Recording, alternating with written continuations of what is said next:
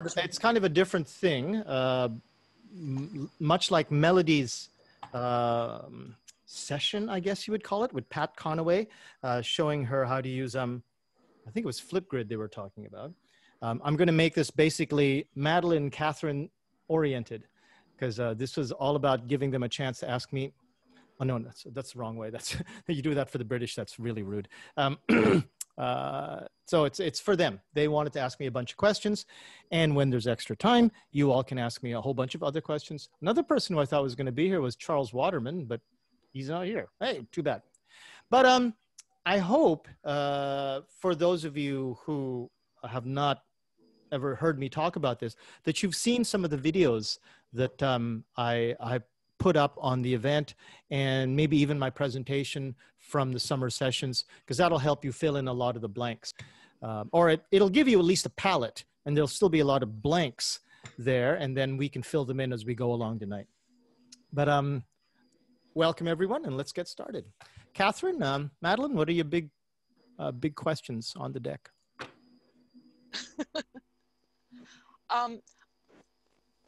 Is this whole deck for the one semester, or is it just like the first 10 classes, or what? I was wondering, is this your whole course? First of all, if you're talking about what you volume, if you're talking about what you might have downloaded from my Google Drive, that's not even something that I would use in a classroom with a lot of purpose. What I wanted to do that for was to show, I had been working with Alex Burke to make, show everybody what we're talking about here. Okay, so share and come back here. Here's what this looks like. And I had been working with Alex Burke to create some neurodiverse friendly backgrounds and colors for kids who might be autistic or ADHD.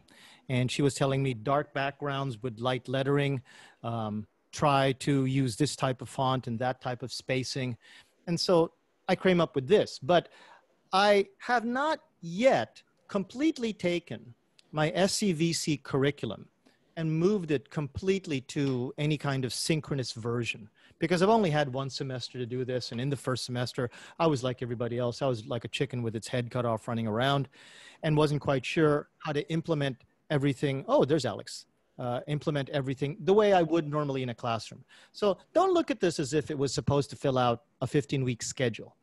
What I want to do is give everybody an idea about what I generally do. And then tonight, perhaps verbally, tell you where I usually go from the first class all the way up to, let's say, the 13th class, in terms of giving the kids time to get the skills necessary for them. But the 14th class is the practice class. The 15th and the 16th classes are test classes. So what you might have downloaded, Madeline, isn't any kind of an indication of what I would do through an entire semester. I have a 67 card stack in Keynote. Yep, that's right. That's the one. Yeah, that's the one. And it's mostly just it was a prototype to use Keynote, because normally I do this all on a blackboard. Sure. I do this like this, right? I feel most comfortable actually with chalk in my hand. And I've taken a lot of photographs of my blackboards, but it evolved from my need to show this to people at presentations, and then, and that evolved into the need to actually do this in the classroom as well too. So yeah, that's not supposed to be anything that's like a curriculum schedule, but I would like to be able to do that, because eventually I would like to somehow publish all of this, give this out to people who might not be on OTJ that I don't present to directly. Well, I mean, it definitely follows a progression through. So wondering, is this a progression you go through? So let's see. Go. No, Sorry, I already have, you know, my syllabus is set and my textbook is set and everything, but I would love to jump in and add some of these. I know you were talking about somebody who used some of them, another person who used them as warm-ups or something, or devoted a certain amount of time to this. It looks like a lot of my classes are going to be, they're going to force me to do asynchronous, really. And with the few students who do come, I thought maybe we do something like this and give them because their other work is all going to be asynchronous. So the ones who come to class on time, not on time, in class during the time period, it might be fun to try something like this. So you're going to be in a hybrid class then? Well, I'm going to be at home, but apparently a lot of their classes are on campus, and so some of the students are going to be in transit when they're supposed to be attending my class. And Wow. a lot of the students most of my students were at home with Wi-Fi, and now they're going to be in their apartments on data. And it's going to be a lot harder to hold a 90-minute Zoom class anymore. So which some is of what your I did. kids. No, that's what I did first semester, was basically 90-minute Zoom classes. So some of your kids are going to be on the bus while you're doing class. Yes, or on the train. Oh man, that's going to be tough. Okay, So, well we'll talk about that later, or maybe more next week, because next week is going to be that event that I started concocting yesterday for getting a discussion going about what to do in a hybrid class, and I think you're going to be in a similar sort of situation. Yes, So maybe Catherine has a. Yeah, Catherine, what did you want to ask? Hello. I guess so. My situation is so very, very different. I want to implement this in my face-to-face junior high school classes. Mm-hmm. So I see the students for one period a week. They have what's called oral English. I'm the only teacher in the class. I am free to do anything I want in that time period. They have a textbook that they use in their other English classes, and generally in the oral English time, I practice using the language they have learned. What are their TOEIC scores like? This is junior high school. Junior high, so they don't have any yet. I don't think anyone's ever taken TOEIC. Where would they be in ACAN if they took ACAN? If they took ACAN, because I teach the entire, they're all together, so they're not separated by levels at all. So I'm sure I have students who have passed level 3. Some have maybe passed pre-2 or going for pre-2. This will still work.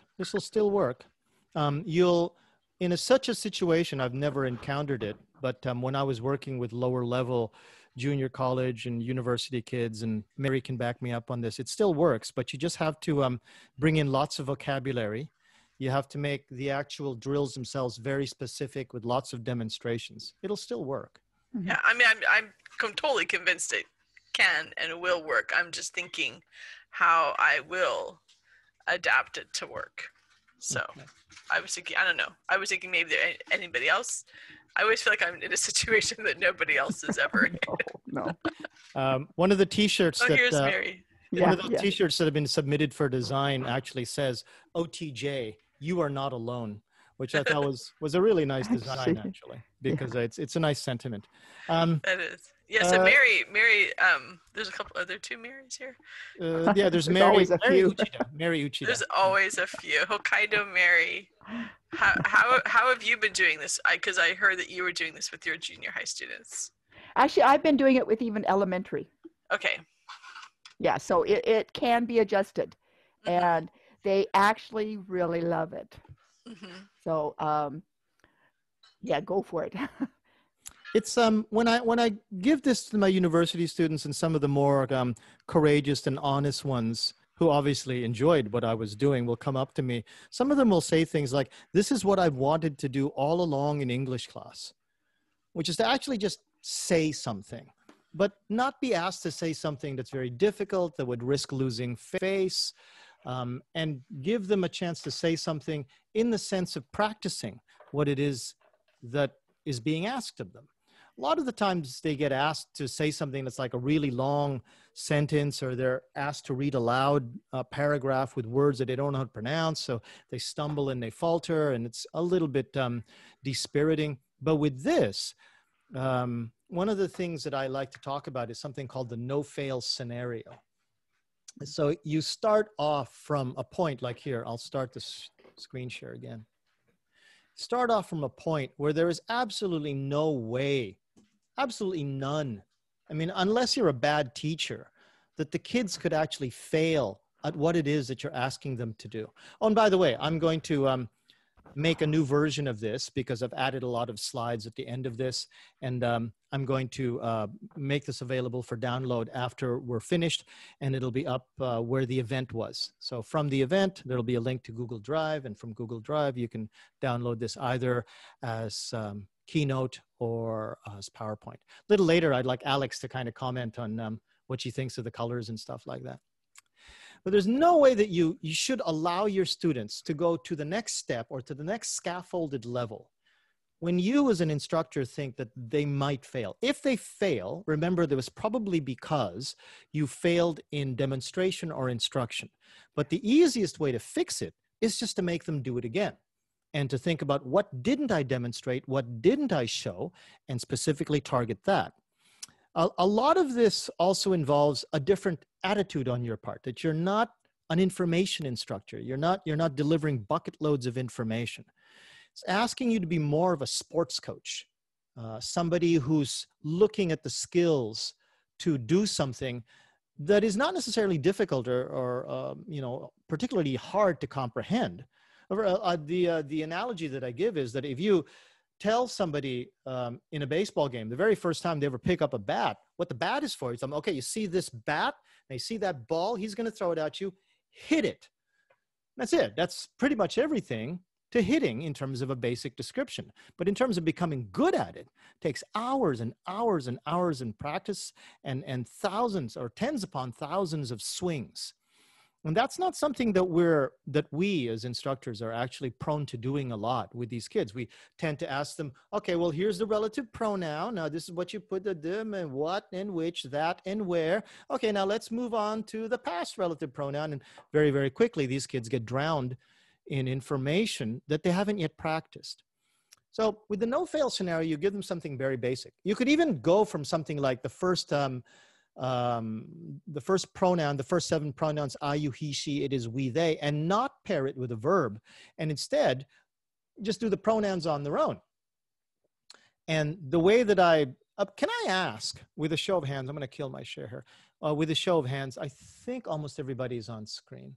Okay, in your participants list, you'll see the hand raise button.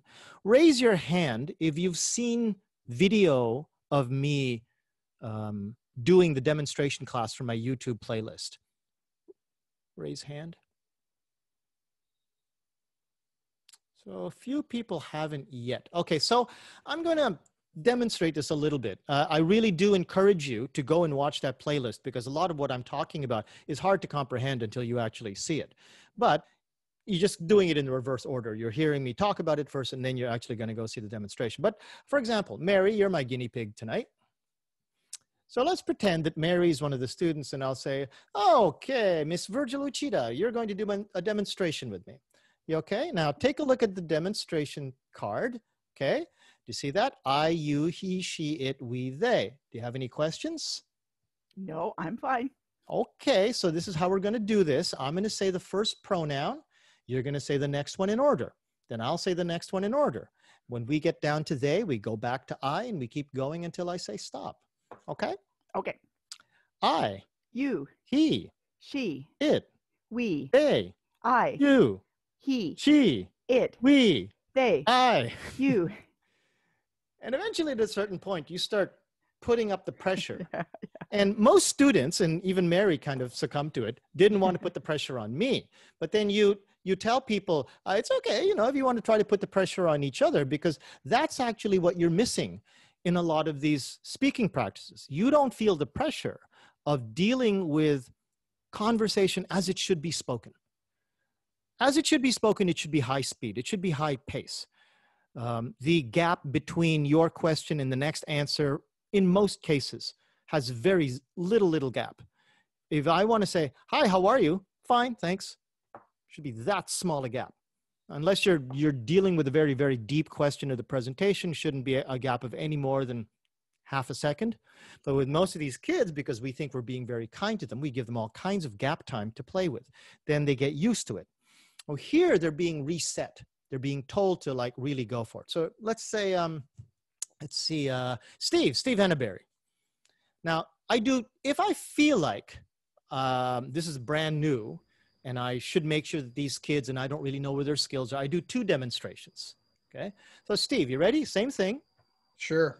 I, You. he, She. it. It. They? Oh, geez, I'm sorry. You're not It screen told me- sharing anymore. I'm like, I'm sorry, I completely forgot. Okay. Bad teacher. Okay, let's start again. Okay. Okay. I, You. he, She. it, We. they, I. you, He. she, It. we. They. Good. Now from here, I'm not going to do it because it kills time. I would put you in breakout rooms. The instructions specifically are, do not introduce yourselves. Okay. Do not spend any time speaking. The first person in the room, because someone's going to be first, even by a microsecond, is going to be the first person who speaks. That's Okay? good. Through the first couple of classes, the first weeks or so, I do jump in and out of the breakout rooms to encourage them to speak. And I make my presence known. I don't go sneaking in there. I say, hey, everybody. Hey, nobody's talking. Come on, let's go. Okay, got to go to the next room. See ya. And do it all very positively and not try to be negative about the fact, you catch somebody not speaking. Could be just hesitation, could be shyness. It is the first week, the second week and such. And just try to keep very, very positive about it and jump in and out. And eventually you're going to feel the need because you see sometimes it's a kid who's particularly lazy or a kid is kind of goofing off. And yeah, you have to lay down a law a bit, but eventually they're going to start knowing, just like, what is it? Pavlov's bell, that, if they're in a class, I could be popping in any second and they have to be kind of on their toes. By the end of the 10th week or so, when I put them in breakout rooms and every time I went in, they were doing it, no matter what the exercise was. Okay. And from there,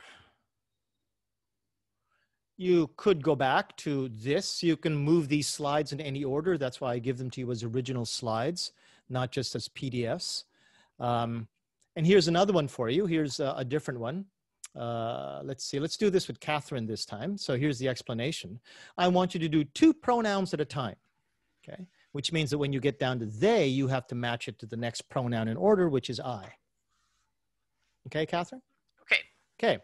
I, you. He, she. It, we. They, I. You, he. She, it. We, they. I, you. He, she. It, me. They, I. You, he. Guys, starts to build up in your head.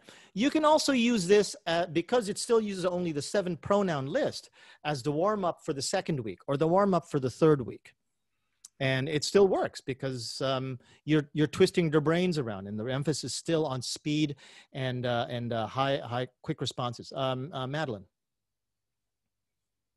you're muted. In breakout rooms, do they have this to see? Yeah. Now, I've forgotten.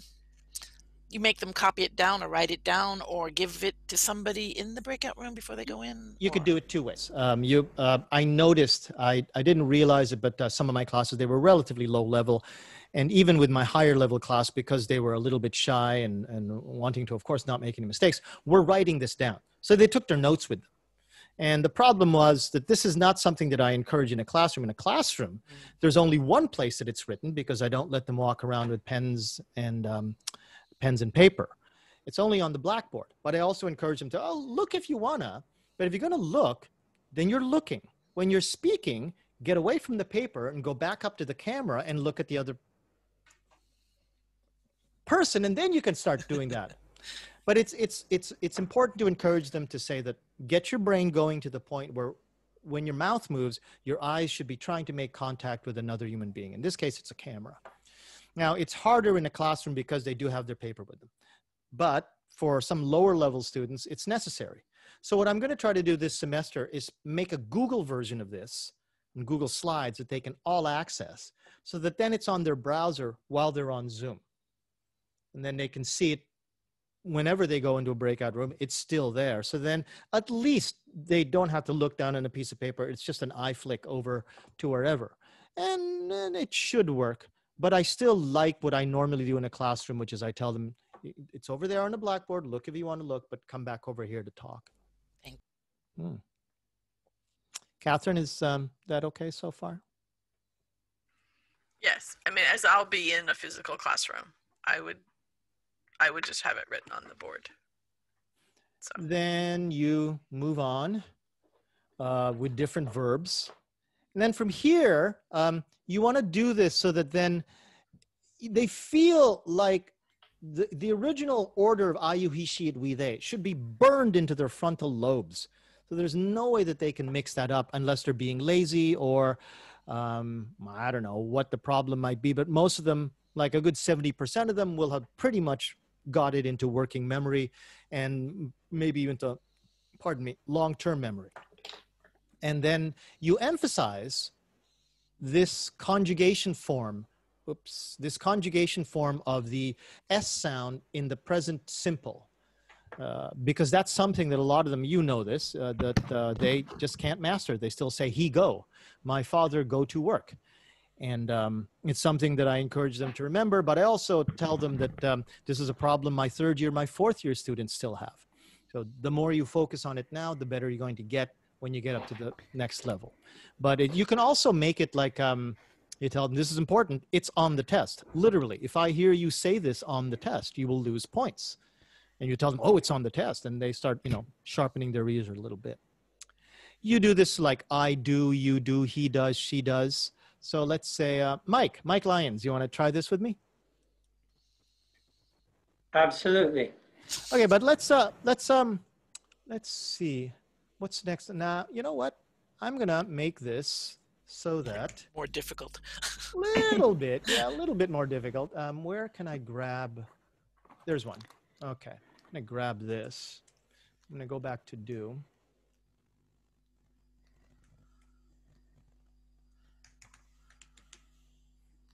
Okay, so let's put an object in there, okay?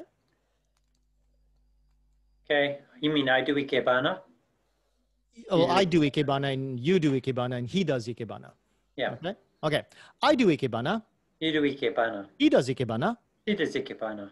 It does ikebana. We do ikebana. They do ikebana. I do ikebana. And as a warm-up to the question of do you do ikebana, which these kids will look at and they go, why are you using do twice? I kind of understand, but oh yeah, you do use do twice. This is the non-question form statement that is used later on when we're practicing the question. And I explained to them, for ikebana, it's actually do. For karate, it's actually do. But Mr. Cruz, karate is a sport. Yes, but it's a foreign loan word in English, and it's also a martial art. So you don't say, I play karate. You don't say, I play judo. You say, I do judo, or I do karate. Then when you bring it to the question, they're at least familiar with it. So a lot of the stuff that you want to do as questions later on, you can bring here. Another one that I like to do, I don't have it here, but for example, if we take this, Mary, Aruga, shall we try this? Okay. Okay. I'm Japanese. You are Japanese. He's Japanese. He's Japanese. No, I said he's Japanese. Oh, she is Japanese. It's Japanese. We are Japanese. They're Japanese. I am Japanese. You are Japanese. He is Japanese. He is Japanese. It's Japanese. Good, okay. Felt a little pressure, did you? Yes. And that's okay. I tell them, did you notice that, or usually my university students will, if I put in just a little pressure, if I bring it up just by a microsecond, they're going to start to trip up, even if they were perfect on the first cycle. And I point out to them, you see, this isn't a problem of you not understanding the information because you were perfect on the first cycle. But if I speed up anywhere close to the way that I would speak quickly if I was in a real conversation, especially a very fun conversation or a heated conversation, you wouldn't be able to keep up with it on so many levels, but primarily because you've never spoken that quickly and you've never heard people speak that quickly at you. Madeline. When do you do conjunctions? So I'm your, he's, she's, it's. Oh, you mean we are there? Not because conjunctions, collocations. Not collocation, not collocations. Conjunctions. Contractions. Contractions. Contractions. That's what I mean. Yes. Contractions. I'm an English teacher. Yes. You can bring them. You can bring them anytime you feel comfortable, Madeline. A lot of this is adjusted depending on how high level your students are. Right, right. A lot of what you're looking at right now is warming up. Now, if you've got some pretty good kids who might be, let's say, at TOEIC 650 already or TOEIC 600 that you're prone to find at national universities with some classes, then you would do this just as a warm-up, and the stuff that I'm going to show you in about 20 minutes or so, you would try to go deep into that as quickly as you could in the weekly schedule as well as in that classes schedule. Right. So you had said that you don't progress until they have mastered that level. What's your, how do you determine that they've mastered it and ready to move on? I watch them like a good coach, because some days the kids that you thought were doing really well the day before, maybe, I don't know, their favorite actor died. And the whole half of them is really depressed and they're really kind of slow, or they had to walk through a typhoon to get to school, or whatever. And maybe today they're not doing that well, which means that they haven't got quite to the level of mastery, which means that depending on when you're sad or depressed or pissed off, you can still speak quickly. But I watch them. And I think to myself, are they having a good day or are they having a bad day? You listen for their speed. You listen for their stumbles. You listen for the level of Japanese that they need to communicate with each other about what they're trying to say, or what partner A is trying to help partner B with in terms of the assignment, not assignment, the actual, well, the thing that they have to do. So you have to not look at this in terms of a numerical target or a simple target. You have to watch them, and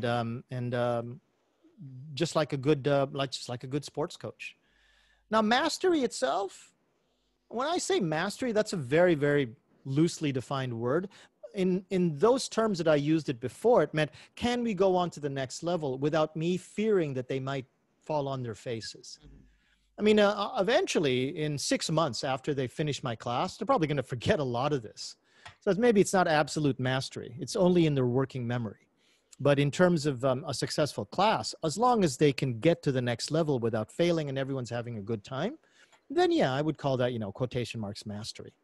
And when they're in the Zoom rooms, you're checking that by popping in, or do you have them come out and do a few in front of the class? I don't know how in terms of checking how they're doing, the online synchronous world is just as new to me as it is to you. We don't have breakout rooms in my face-to-face classroom, and I can watch them all the time. Sure. But when they're in breakout rooms, yeah, they're on their own. But when they come back out, you can generally, maybe it's because I've been doing it for a while, but you can generally tell if they've been having a good time and they were like laughing and they were kind of still giggling when they come out, and they're still talking when they come out and stuff like that. You can feel the energy as they come out of the breakout rooms. If they look depressed, if they're all looking down, it looks like they don't really know what's going on. They were probably not talking. So you try to revive that spirit by doing different things, or maybe moving on to the textbook work. Maybe today isn't a good day for SCVC, kind of thing. Right. Mary. Just back to, when do you go into the conjunctions, is it? Now I've forgotten. Contractions. Okay.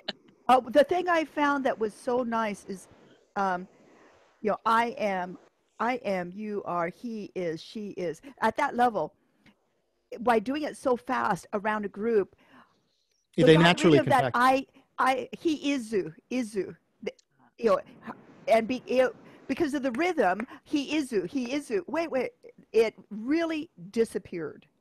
Yeah. And with the conjunctions and so he's a. So they want to put the I in every time. Yeah. So it helped get rid of all of that. And so don't just jump right into the conjunctions. Yeah, I wouldn't either. Mostly because you're going to see in the next structure, the question practice, that it's important for them to understand what is the pronoun and what is the verb. If it's taught only as a unit and you don't say specifically, this is a pronoun and this is a verb, and then this is a contraction. I actually don't practice contractions, I realize now, until about week 4. And I'm not doing any contractions at all until after I get past questions, so that then I can show them that I am becomes am I. And you see, it's just a switch. But if you taught them immediately contractions, and let's say some kid didn't show up to the first class and they know only contractions, they go, what is that am I? Literally, some university kids have never seen I am. Amazing, right? but I know some kids that don't. So those are the basic, oh, and also another one that you could do here. Let's see. I'm just going to add to this. Okay. So we go to the negative, and whoops. Actually, no. You know what? Because I know Bill isn't. Bill White. Okay. Ready to go? Okay, I'll try. I'm not Canadian. You are not Canadian. He is not Canadian. He's not Canadian. It is not. It is not Canadian. We are not Canadian. They're not Canadian. I'm not Canadian. You are not Canadian. He's not Canadian. She's not Canadian. It isn't Canadian. It is not Canadian. Yeah. Okay. Yeah.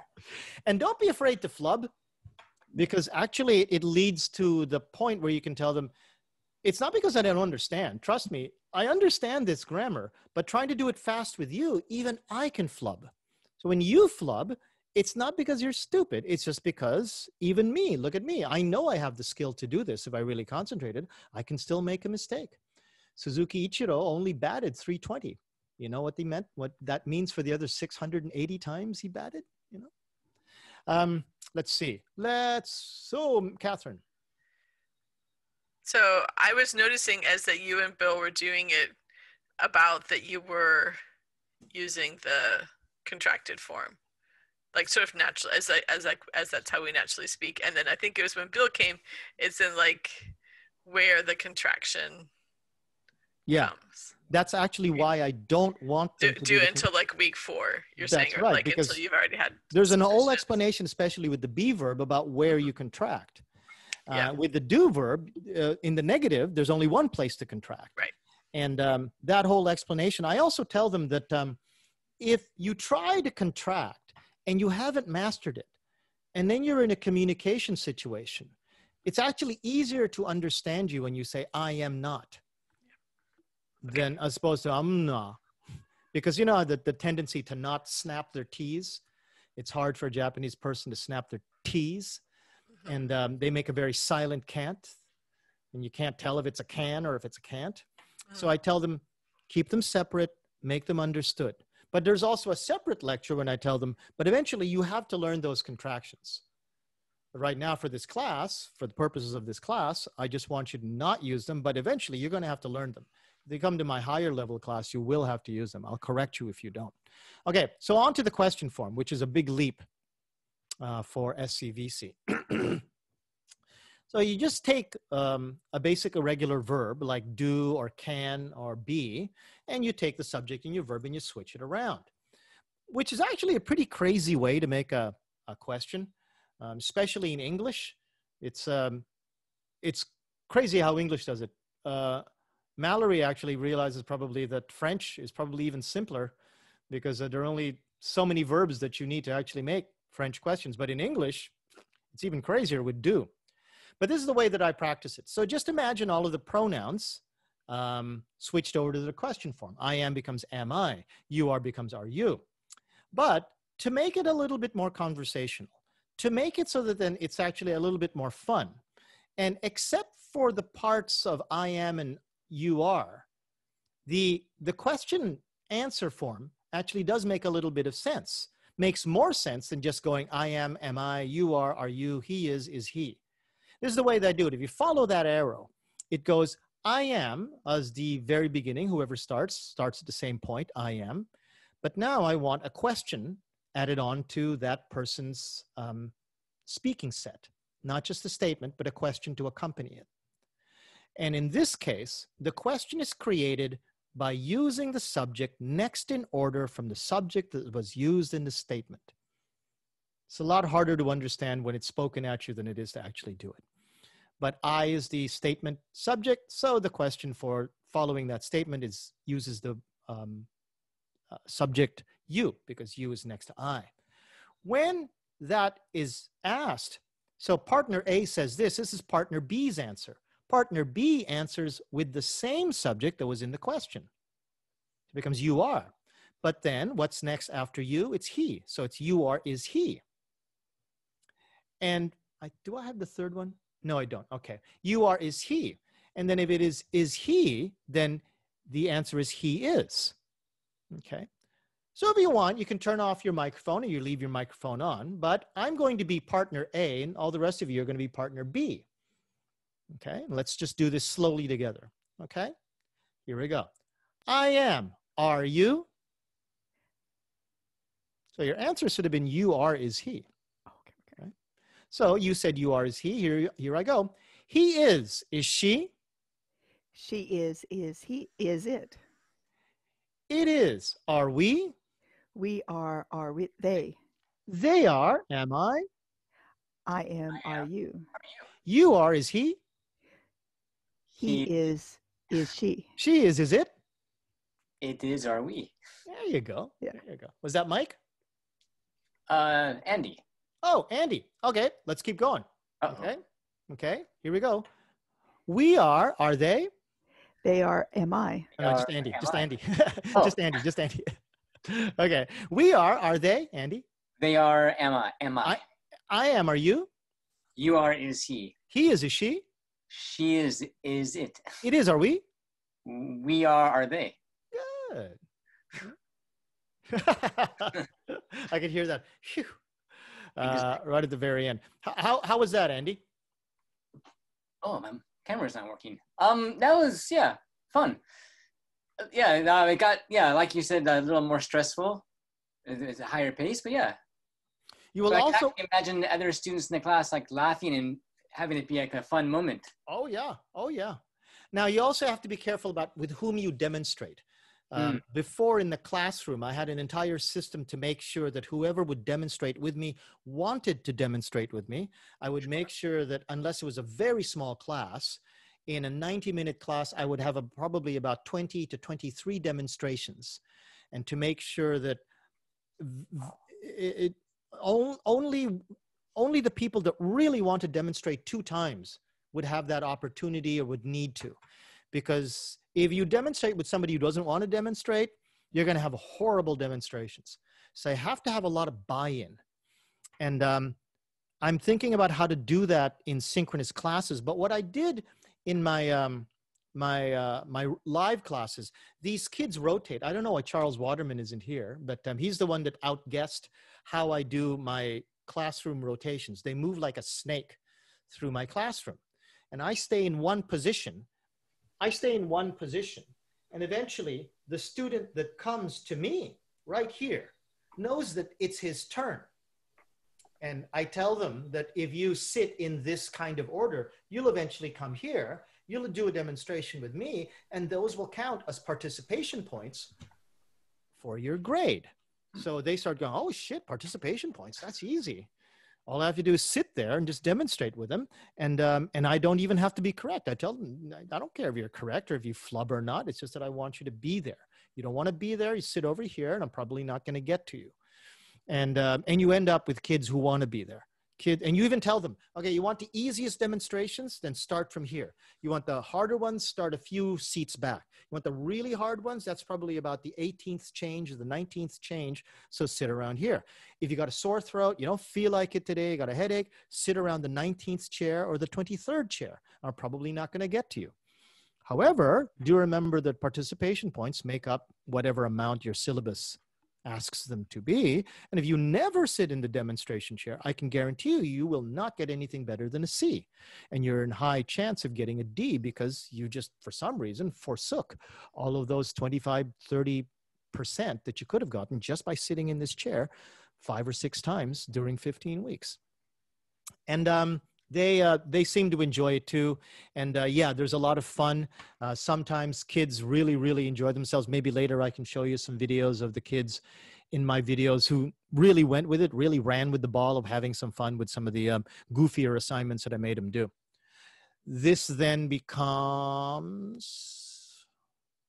the next verb in line, because not just be verb, but also do. Okay, you can do this in the past tense.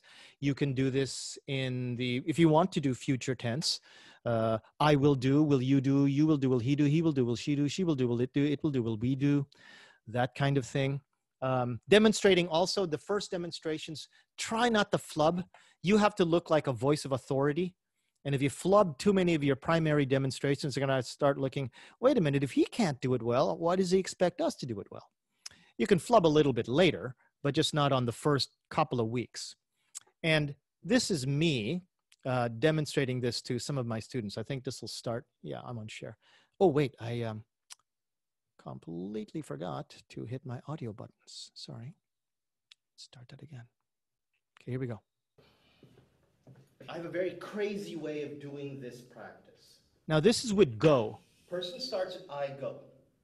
When you make the question, you make it with the subject next in order.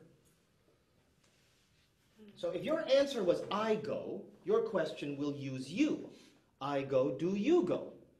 Your answer to this question uses the same subject, which then takes the next subject. This question uses this answer, which then takes the next subject, and so on and so on. It looks hard, but actually once you start doing it, it starts getting pretty easy.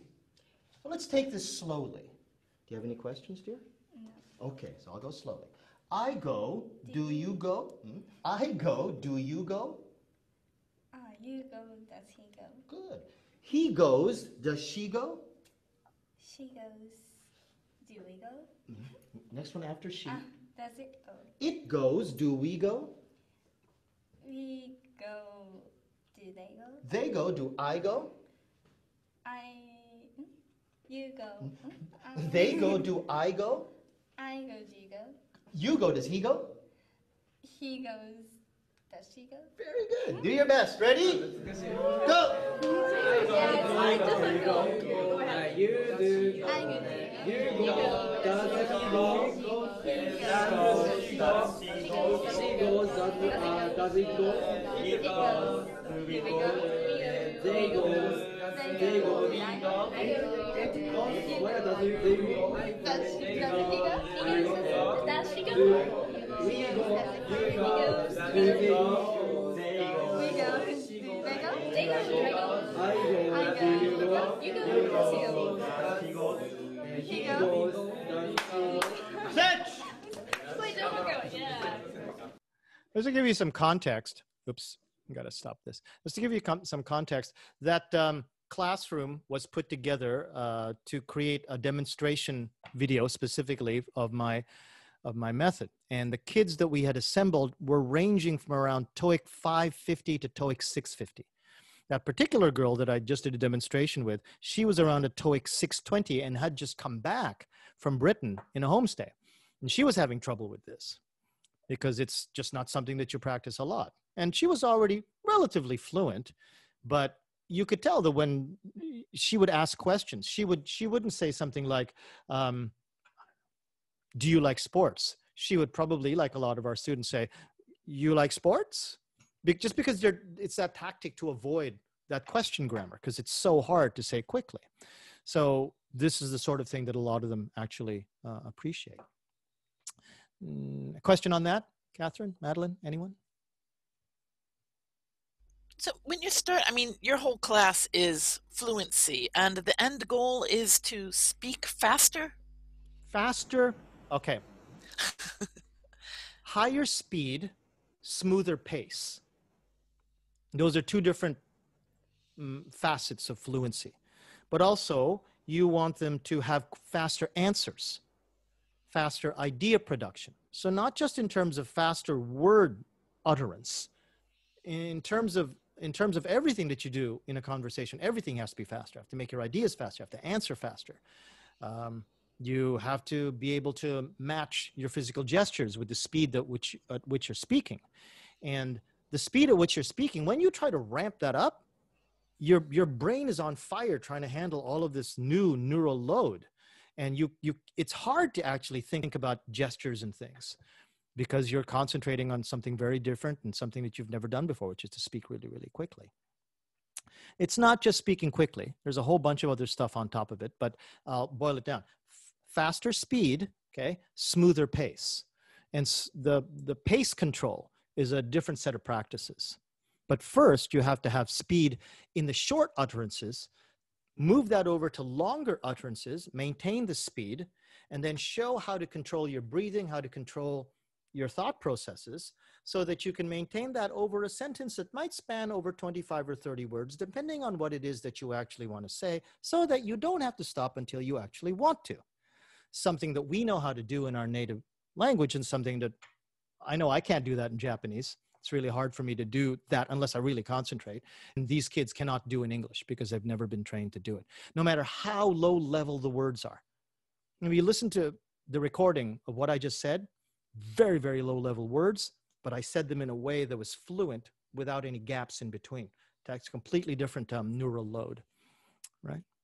That's fluency, higher speed, smoother pace. Okay, let's see what's next on the thing that I can show here. That was the video. Okay, there it was. I go, do you go? You go, does he go? Who haven't I done this with? Mallory, you want to try? Why not? By the way, a lot of this was inspired by what I had to learn in junior high school French. Really? Oh, yeah. So, you know, je vais, tu vas, je vais, tu vas, il va, il va, elle va. Elle va. Nous allons, vous allez. Vous allez. Ils vont. Nous allons. But I put on the added twist of putting the question plus the subject slide down to the bottom. So this would very, very quickly move into French, very easily. Okay. Okay, here we go. Ready? Yes. I go, do you go? You go, does he go? He goes, does she go? She goes, does it go? It goes, do we go? We go, do they go? They go, do I go? I go, do you go? Good. And Alex, let's put to school on that. Oops. Alex is there, isn't she? She's not frozen, is she? Oh, there, she's there.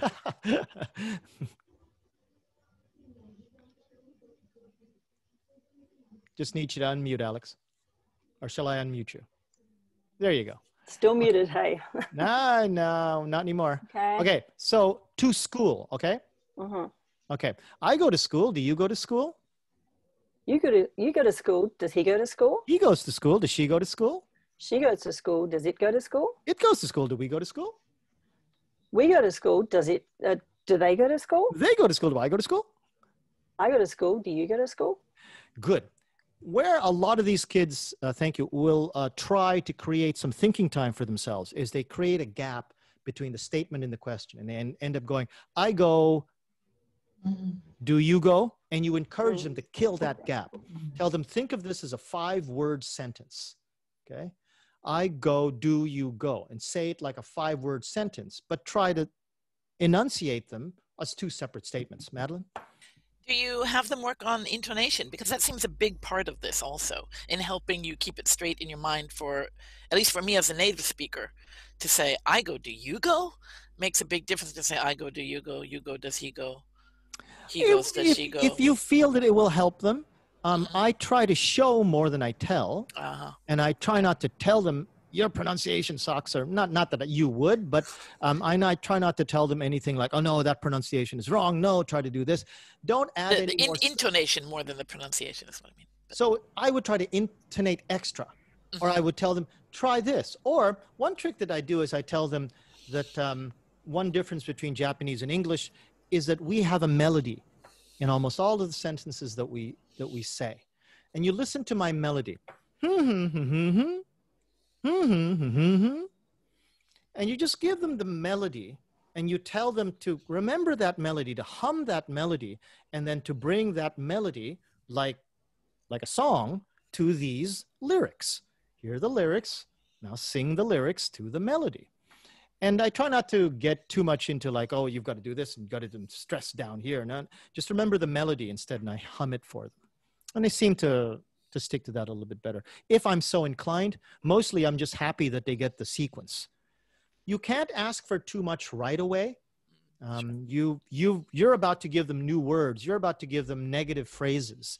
And to get too stuck on intonation, if they start thinking, oh, that's really important, but I've got to get it right every time, then they're not going to be able to focus on the other things that you'd really actually rather focus on. Alex? Yeah, when I'm doing a new pattern with students, what I tend to do I don't know, just because I can do it, is I tend to preview the target language with the rhythm. Like, do you go to school? Do you? And and like the desk that I have, I know exactly where I can sort of hit it to make a boom noise in it. So, do you go to school? Do you go to school? I go to school. Do you go to school? He goes to school. Does she go to school? And the kids, and like Japanese kids are hardwired to do. They know rhythm. They really can do it. And like, doesn't matter who they are, what level they are in the classroom, they can all do rhythm. And if you preview the rhythm, they are very likely to be able to follow it. And I use that previewing from, you know, like Yo-Chien upwards. Jose, I think you made a really good point about how giving them the melody first, because I think the point is we always remember song lyrics. Yeah. But something you read is harder to remember. So oftentimes, just like Alex was saying, and like you were saying, I will introduce the melody first, and I'll have the students all repeat back to me to the point where they're all laughing at themselves because they sound so stupid. Yep. So I'll be like, okay, everybody with me. Da da da da da. Da da da da da. Okay, because like I've got like one unit, like, you know, what's your mother like? Da da da da da. Da, da, da, da, da. And what does your father look like? And da, da, da, da, da, da, da. And kind of get them all doing that to the point where they're kind of like giggling. I'm like, okay, now these are the sentences that you put on top of that. Yep. It's also helping with the chunking. Yeah. The chunking of getting that in a correct. It also once they've got the rhythm, it's easier to lay the words down on top of it. It also goes with my general theory that I want them to laugh at me, in the sense not that, you know, I'm a buffoon, but that I laugh don't with mind. you, hopefully. At first it's laughing at you, but then they realize they're laughing with you because hey, that's my mistake too. And they realize that you're not making fun of them for showing them their mistakes, that you're showing them why these mistakes are being made and how to repair them. Anyway, let's go on. So here's some examples of other sentences that, as soon as I hit the button here, that I can show you. Just very basic ones. So let your imagination go wild. Whatever is in the textbook that you've got to hit in the last 30 minutes, look at it and see how you can pluck it forward, whatever verbs that they have to do or whatever tenses that they have to do. I study, do you study? I study English every day. I study English every day with my friends. I study English every day with my friends in my room. Or you can take any of those secondary or tertiary objects and move them around, whatever that you want to throw in there. I exercise, do you exercise? So throw that in because there's a lot of syllables there. And then, you know, you can go back to the sentence before, then you can go back to longer sentences. I think, do you think is really good to open up a discussion class?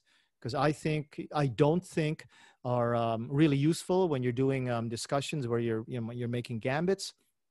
I think so, really basic thing to say in terms of agreement. Okay, I believe that's true, et cetera, et cetera. So these are just examples.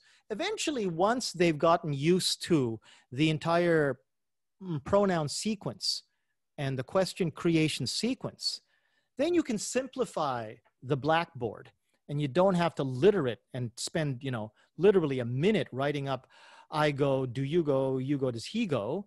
You can just write, you know, the simplified diagram of I, arrow down to they, and then the two sample sentences.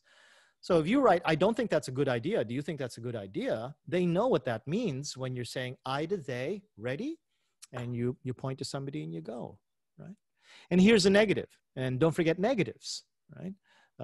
Don't forget, oh, now I've forgotten the grammatical term for when you're, you know, to be able to. I can't swim. Can you swim? That sort of thing.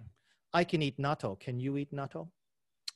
Here's one that's always a favorite because they almost always manage to mangle this. I want something versus I want to eat something or I want to go somewhere. Pairing it as an auxiliary verb or pairing an auxiliary verb with want to express a desire to act as opposed to desire for an object. So here's it is with a verb, and then you pair it up with an object, et cetera, et cetera. You can go nuts, right? Then you pair up the two of them. I want to eat ice cream. Okay, or you don't want to eat ice cream right now. You can go nuts.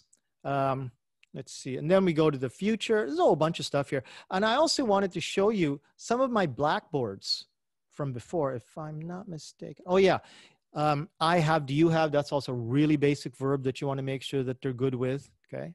Because eventually you get on to, there's an example of have, I have Netflix on my phone. This is what's called a double variable conjugation. And it's a double variable because it's I and my, and this is a mistake. That should say you and your. Okay, not you, my, of course. It's you, your. I have Netflix on my phone. Do you have Netflix on your phone? You have Netflix on your phone. Does he have Netflix on his phone?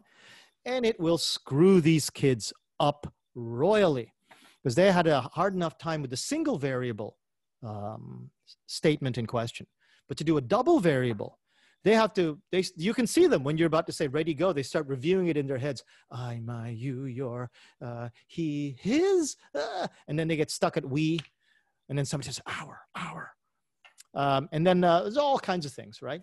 Object pronouns, these are subject pronouns. You know, I'm going to show you an object pronoun later. Like, so for example, Mary, Aruga.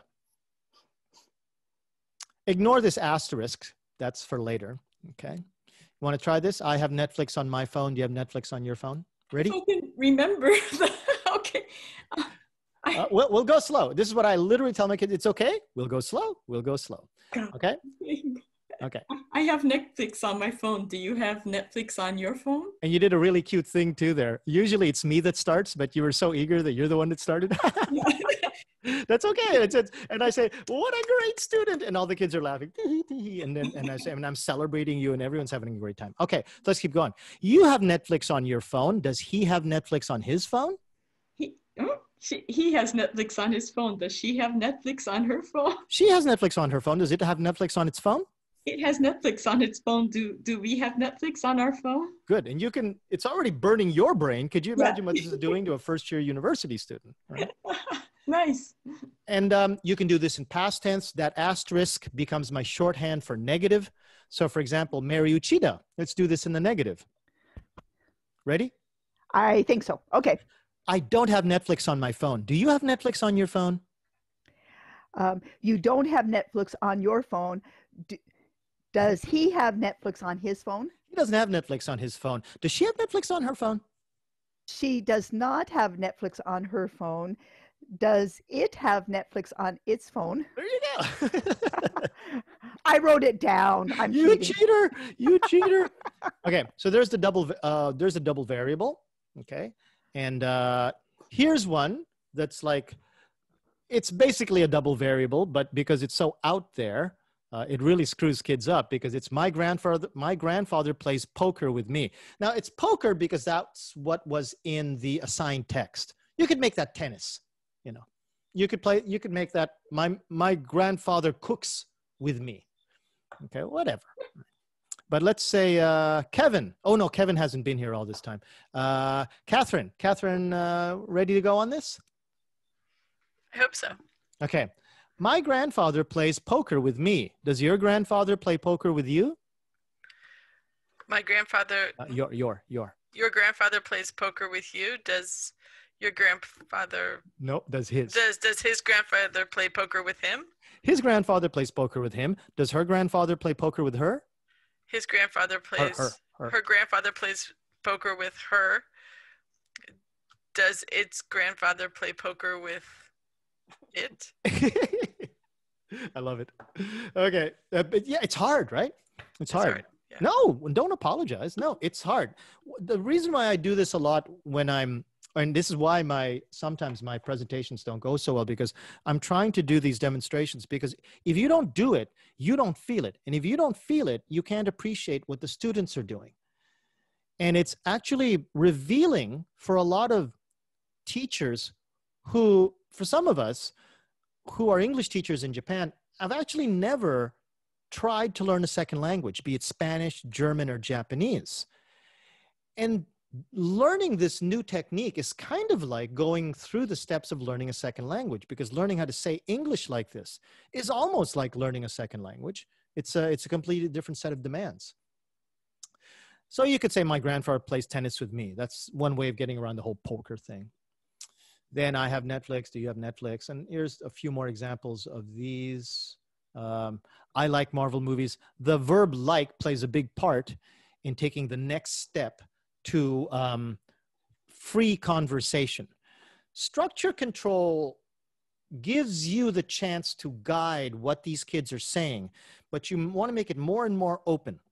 You give them lots of variation, lots of different sentences that they can completely comprehend from the very beginning, but they have trouble saying just because they're longer, or they involve a lot of syllables in the verbs, or a lot of L and R's that they understand, but they've just never said before. So you go from the basic conjugation of I like, then you bring it down to I like movies. Do you like movies? With the simplified diagram, so they can go as fast as they possibly can. And now at this point, this is basically subject, verb, object. So you tell them, hey, come on, you guys, let's just target speed. Ready? I like movies. Do you like movies? You like movies. Does he like movies? He likes movies. Does she like movies? She likes movies. Does it like movies? And given enough practice, some of these kids can keep up with me. Now, you're probably wondering, how did they do that? Well, just because they've spent hours at it. Then you start stretching it out a bit. I like watching movies at home. Do you like watching movies at home? And from here, do you like watching 1, 2, 3, 4, 5, 6, 7, 8, 9? There's 9 syllables there. In my research and other research that's pointed to it, the kids that I have in first year and second year, to get up to the next level of fluency, they have to be able to say these 8 or 9 syllables in a row without any stops, without any uncontrolled repeats, without any ums or etos or anos, until you can say that they have smooth pace. 9 syllables is a big barrier. Most native speakers in their native language can go about 25 or 35 words like I did before. But if you're working on your second language, 8 is the minimum for any kind of pace. Then the next level is whatever, 25 syllables. We work in words, they work in syllables. So being able to say, I like watching movies at home. Do you like watching movies at home? It's a huge challenge for these kids. But if they're not given the practice ground to do it in, how are they ever going to learn? Any questions? I know I haven't answered any questions in the last little bit. And I'm not watching the chat, so if somebody sees a hand up in the chat, Alex, please tell me. Yeah, I'd written a message to you. Oh, I don't read the chat either. Okay, right. So intellectually, we can all process this, but I honestly think that it would be good for us to have a chance to thrash it out in a breakout room very quickly. Yeah, Anybody sure. else? No problem with me. Okay. I will put you in pairs, which is where I usually put them in a physical classroom. So here are the rules. You get into the room, whoever is in there first gets ready to do, and everybody write it down. I like watching movies at home. Okay. Do you like watching movies at home? And from there, it's the same pattern of I, you, he, she, it, we, they. Kevin, you're going to be okay with this? I connect as a student. Good. And actually, the student with you, the person with you, will feel what it's like to deal with someone who's at a lower level or is at a different level of or maybe didn't come to last week's class. And this is where peer work is really, really helpful.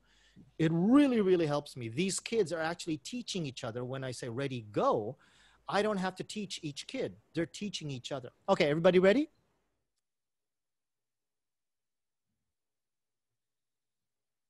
You're muted, by the way. You're muted, you're muted, you're muted, and you're muted. Just thought I'd warn you. Fun. Feedback. Fun. Difficult. Surprisingly difficult, isn't it? Yes. I cheated. I looked a bit. That's right. You are really smooth. Catherine, Madeline, specifically you, feedback or questions? Does it have to be about the breakout room? So we can talk about the Stanley Cup playoffs, but I don't know if you really want to. Well, no, right before we went in, you said that you had taken something from the dialogue in the textbook. So I was wondering, I was under the impression that you just kind of did this for 90 minutes. Do you also have a textbook that you're using and doing other things? I say that only to like give you guys some grounding in what could be done. I normally hate textbooks, but if you have a textbook, go for it. I have other materials that I bring into class for shadow talking, and to tie it into the shadow talking material, I take. I see. Okay, so you're. But I also have my general idea that I want them to be able to do free conversation. Right, Catherine? Yeah, I mean, this practice has been very good.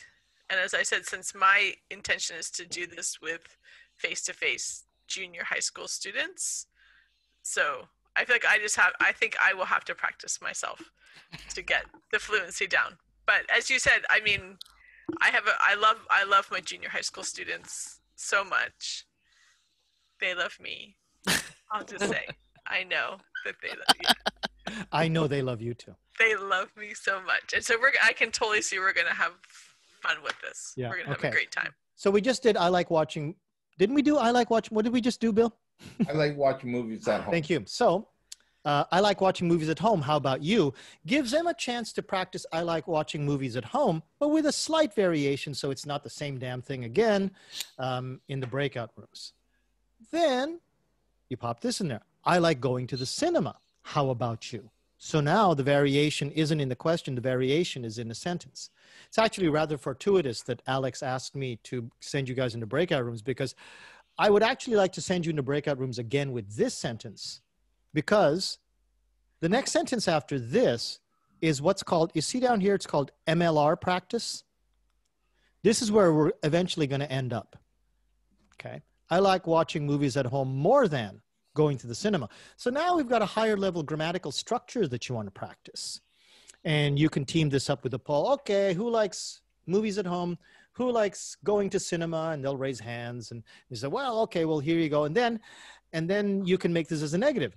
I don't like watching movies at home as much as going to cinema. Whatever you feel like. Whatever you feel like they can handle. But this, we can either practice here, or we can jump straight into here. What would you guys like to do? Go straight into M? But and I haven't explained what MLR is, but would you like the shorter one or the longer one in the next breakout rooms? Nobody wants to do anything. What's the time?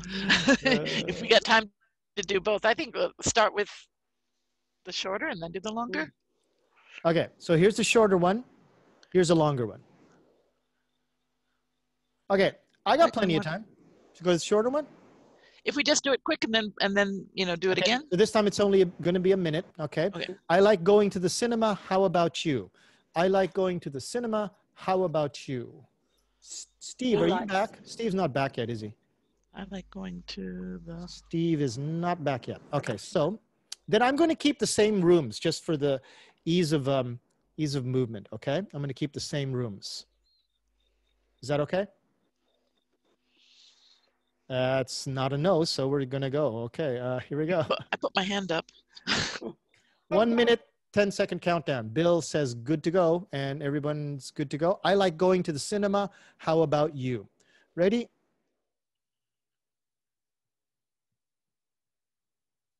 Just so nobody embarrasses themselves. Yes, you are muted. Feedback? Questions? It was hard. We had trouble. Yeah, we had trouble too. Yeah. It's okay. It's now the nice thing about this is when I teach this to other teachers, now they can feel what their students feel, and they're feeling it at a different level. It isn't comprehension. Right. We can't hold that over our students anymore. This is a skill, and you now know what you're lacking, and you now naturally start going through the process of figuring out what can I do to make myself better. That's probably what you need to teach your students to do as well. It isn't a matter of knowledge. You're much closer to being able to feel the need and the path for improvement, as opposed to just thinking what don't they know, as opposed to what can't they do. Okay, I was talking before about this acronym MLR, which translates into mean length run. So let me where's my, okay, I'll just stop this share, come back here, and I'll explain it from a different keynote that I have. And by the way, can you feel the difference between a dark text on a white background as opposed to light text on a dark green background? Can you feel that? Doesn't this hurt now after looking at my green background? And actually, I wanted Alex to say a few words about this, but first I'm going to kill that share because that's making me hurt. Alex, what did you want to say about what you helped me build with this, with my blackboards? Yeah, I've been, my special interest is any students at any level who have difficulty with reading or writing. And they could be students up the back in lower level classrooms, and they're task avoidant. But what I've noticed, because I've worked at every level, I've noticed that everybody can read a blackboard. And I already knew the evidence that white backgrounds with black text are difficult for some readers, but blackboards are generally, it's a universal thing. And what I like about the background that Jose has created is that it looks like a blackboard and it's not perfect. And I like the implicit thing that it's a function, it's something that's being used and it's ongoing. I like that it gives that kind of a feeling of something that's in use. And I haven't ever done that with mine. Mine is just completely just sort of dark green, but I like the fact that that one looks like a board, and white is the general color that I would pair with black, with the green. And then I would use yellow as a highlight, because that is the usual order that Japanese students are going to see used in a classroom. So the white will be the main, whatever is the established language that they have. And then the yellow is usually used as a highlight. And he used to have red, but She told me to stop that, so I did. Yeah. Where was it? He was using red as a highlight, but I asked him to take it out because for people who have color vision anomaly, the most common problem is that the color red will disappear into a blackboard and never be seen again. And that's by about 1 in 12 people. Is the green blackboard better than the black blackboard? I don't think it really matters. Okay. You can go with the black. That it's a slightly softer thing that you're looking for. You're not looking for crunchy black, if that makes sense. You know, like the black and yellow that you get like warning signs, warning deer ahead type thing. You're looking for a slightly softer one, and that's why I quite like this, because it looks quite realistic. It looks used, and and it's not perfect. It's allowing for functionality. That's my view. Is anyone using a cell phone right now? Is the lettering on this too small? Yes. Oh, it's going to be, of course, too small. Everything is always too small on a cell phone. Okay. But even on this big screen, this is still too small. Jose and I had this discussion, and he wants to keep the text the size that it is because of the way he wants his stuff to flow through. But I would argue that it's a few notches too small. I'm trying to figure out a way to do it while I'm trying to hit my other targets, and I'm about to explain one of those targets. But to do that, I have to go back to one of my old, and I'm embarrassed now to actually even show this because it really is painful on the eyes, right? So now you can feel it, right? But MLR means mean length run. So the definition of a mean length run here is written. I explained it just before, but we can work out to about 134 syllables before we say something like that. Or we say ums or uhs.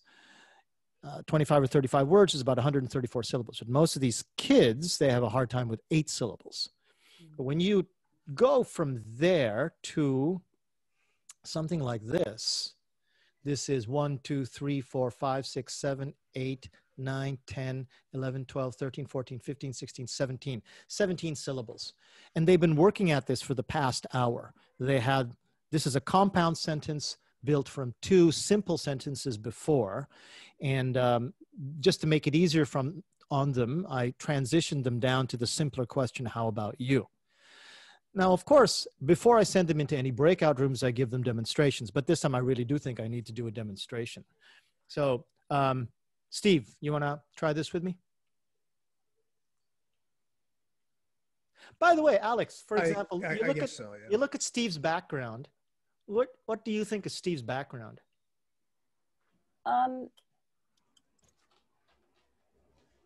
Yeah, that works for me. Okay. Yep, that works for me. So, oh, I like the dog. Mm. Yeah, the dog was distractingly cute. Mm. Okay. Yeah. Steve, you ready to go? Yeah, I guess so, yeah. Okay. I'm not sure if I know what's happening here, but I'll try.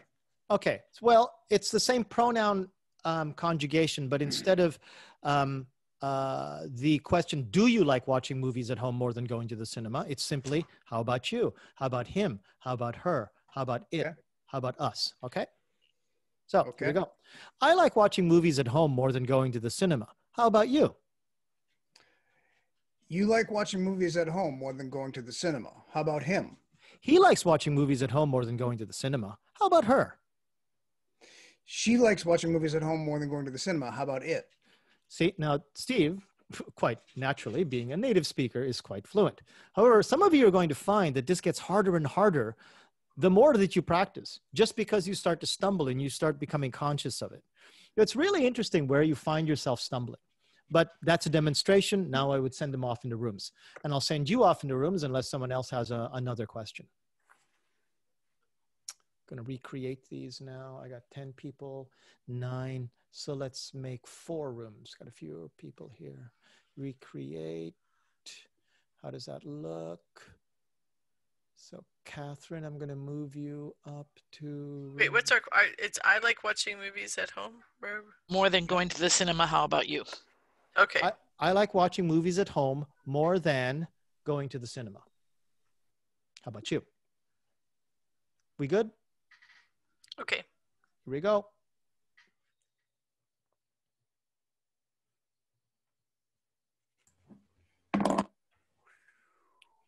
Anybody tired yet? Nah. I can do this all night. Yeah, sure you could. I get my chew high, and I will. Actually, yeah, it's you're all quite welcome to start drinking. It's chew high time. I almost got more than just soda water last time you guys went into breakout rooms. Okay, the only other thing that I want to leave with everybody, you can see where you can take this into variations depending on what you want to do, depending on what you want to teach, the vocabulary, the grammar that you want to teach. Build short sentences up to the longer grammar that you want. Break it down into something that can be conjugated and then reset as a statement question drill. And if you think that there's something that you think, oh, I'd like to do that, Jose, but I don't think I can do that for that particular grammar structure. Tell me what the grammar structure is, and I can probably tell you how you could do something with it. So just as something you can think about. And then you can take all those variations and you can use this as a warm-up. Steve Payton is in here, but Steve Payton found that he had initially wanted to use this as a series of warm-ups for his textbook that he wrote. But he found that it was so useful, that it created such momentum in the classroom. The kids enjoyed it so much that what he wanted to do for just 15 to 20 minutes turned into 30 or 40 minutes. And he decided to rewrite his entire textbook so that it was based entirely on this. And he wanted to make it more in line with the final goals that I have for what I normally do when I have a 15-week class with kids. And depending on how high level or what low level these kids are, how remedial they might be in terms of needing to know conjugation versus basic question grammar or basic fluency. If they're fairly high level, I would jump into the conversational aspect of SCVC very, very quickly, like within 3 or 4 weeks, and use things like, I like going to the cinema more than watching movies at home. Oh, by the way, you can also switch those 2 compound sentences around. That'll screw them up really good. And go from there into building through a sequence called speed, repeat, information to free conversation. And it starts from here. You take the basic verb I like, so it goes, I like English. Do you like English? You like English. Does he like English? He likes English. Does she like English? Let them get some confidence. Let them show them that the last 6 weeks or the last 4 weeks of practice have given them a degree of fluency that they can now, when they return to simpler sentences, really, really be proud of. Then you master the negative. I don't like English. Do you like English? I like English. Do you like English? One more time. Okay, get that really fast. Then you narrow it down to just I and you. Just I and you. I like English. Do you like English? I like English. Do you like English? I like English. Do you like English?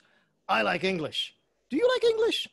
And you do kind of a bit of a role play in front of them, have some fun with it, and you tell them only this. But the goal here is to go very, very quickly. Then they go into a round of that. And you tell them, okay, now I want you to double the answer. I like English. I like English. Do you like English? And you try to have fun with that. And also tell them that, by the way, I don't want you to just think of this as just a drill. If you want to be communicative, if you want to get whatever problems you might have in trying to convey a message, learn to repeat. Repeating is a very, very natural tactic to make sure that you're understood. Where is the real power in the sentence? When you say something once, like, 違います, or when you repeat it like this, 違う, 違う, 違う, 違う, 違う, 違う. Where was that power? Where did it come from? It came from the repeat. Repeating is perfectly natural in any language. And when you're trying to be heard over a train coming into the station, okay, and you only have one chance because you're trying to catch your train at the next platform, you're going to say it twice to make sure that that person understood you. Next challenge, 3 times. I like English, I like English, I like English. Do you like English? Now you're trying to do it just for speed. And then you can do all kinds of things. I try to time my class so that then this is the last exercise of the day. And we're doing this and I'm telling them, okay, now partner A, close your eyes, and partner B, you can keep your eyes open. Ready, go. And they have to try to sense when the other person is starting and stopping while all of these other kids are sitting beside them. And when this big din, and then they switch partners who have their eyes closed. They both close their eyes. Sometimes they pass paper balls while they're doing this. And then when they drop the ball, they realize they can't handle the neural load for saying this quickly, saying this fast, and passing a paper ball to the next person. Oh, why is that there? Then we get on to what I call the switch. Okay, so we went from the original diagram, which was the 3 times above it. Then I rewrite it so that then I take that word, either it's English or it's summer or it's sports, whatever was the base word in the object. And I rewrite the one below it. And I say, I like new.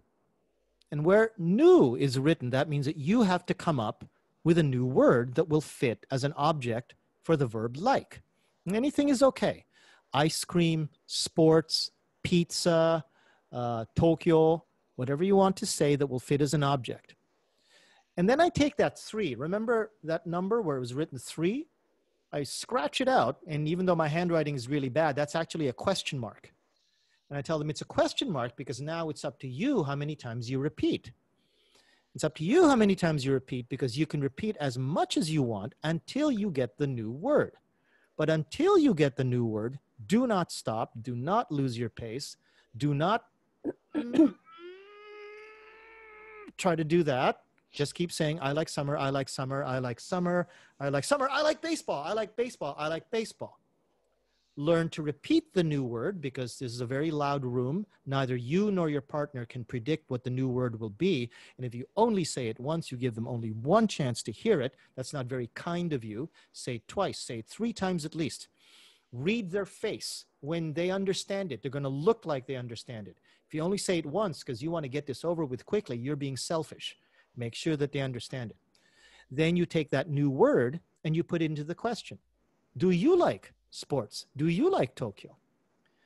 The word Tokyo then becomes the new repeat word for the partner who has to answer. And that's the repeat word that they use until they can come up with their new word. So here, let me show you. I like summer. I like summer. I like summer. I like summer. I like summer. I like summer. I like Coca-Cola. I like Coca-Cola. I like Coca-Cola. Do you like Coca-Cola? I like Coca-Cola. I like Coca-Cola.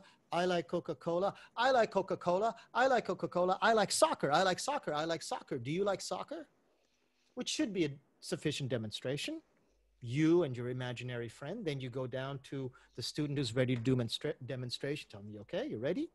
Madeline, want to do this with me? Sure. Ready? Okay. I like summer. I like summer. I like summer. I like summer. I like pizza. I like pizza. I like pizza. Do you like pizza? I like pizza. I like pizza. I like bowling. Do you like bowling? Okay, so you didn't repeat bowling. So you're right. Right? I like bowling. I like bowling. Do you like bowling? I like bowling. I like bowling. I like bowling. I like bowling. I like bowling. I like bowling. I like bowling. I like bowling. I like bowling. I like bowling. I like bowling. I like sports. I like sports. I like sports. Do you like sports? I like sports. I like sports. I like sports. Do you like Zoom? Do you like Zoom? Do you like Zoom? Yeah, you did it again. You did it again. I did it again. I didn't. You repeated. But I asked the question 3 times. That's right. But I'm saying, I like Zoom. I like Zoom. I like Zoom. Do you like Zoom? And in the one time is okay on the. Do you like one?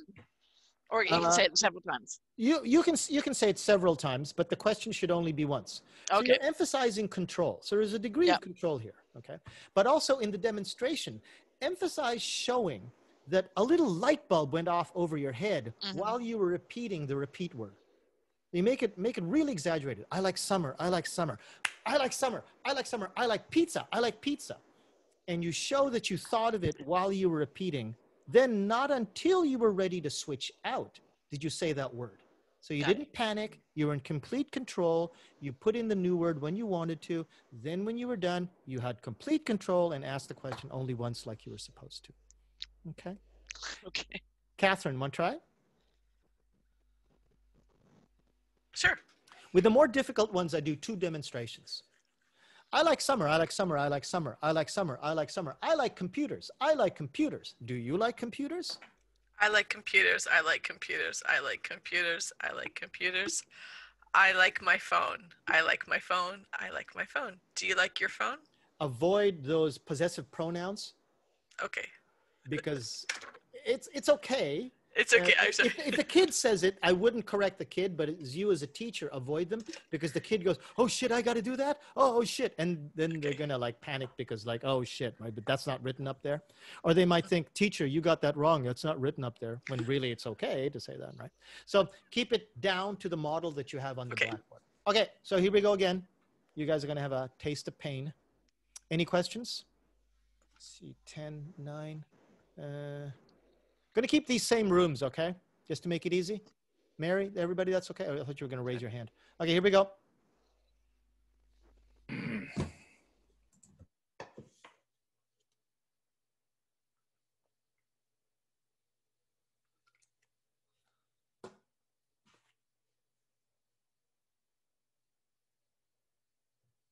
I like pizza. I like pizza. I like potato chips. I like potato chips. Do you like potato chips? Lost his voice. Bill, am I muted? Okay. No, Steve was talking, but he stopped. Okay, so I like pizza. I like pizza. What were you saying? Potato chips. Potato chips. I like potato chips. I like potato chips. I like potato chips. I like potato. I like beer. I like beer. I like beer. Do you?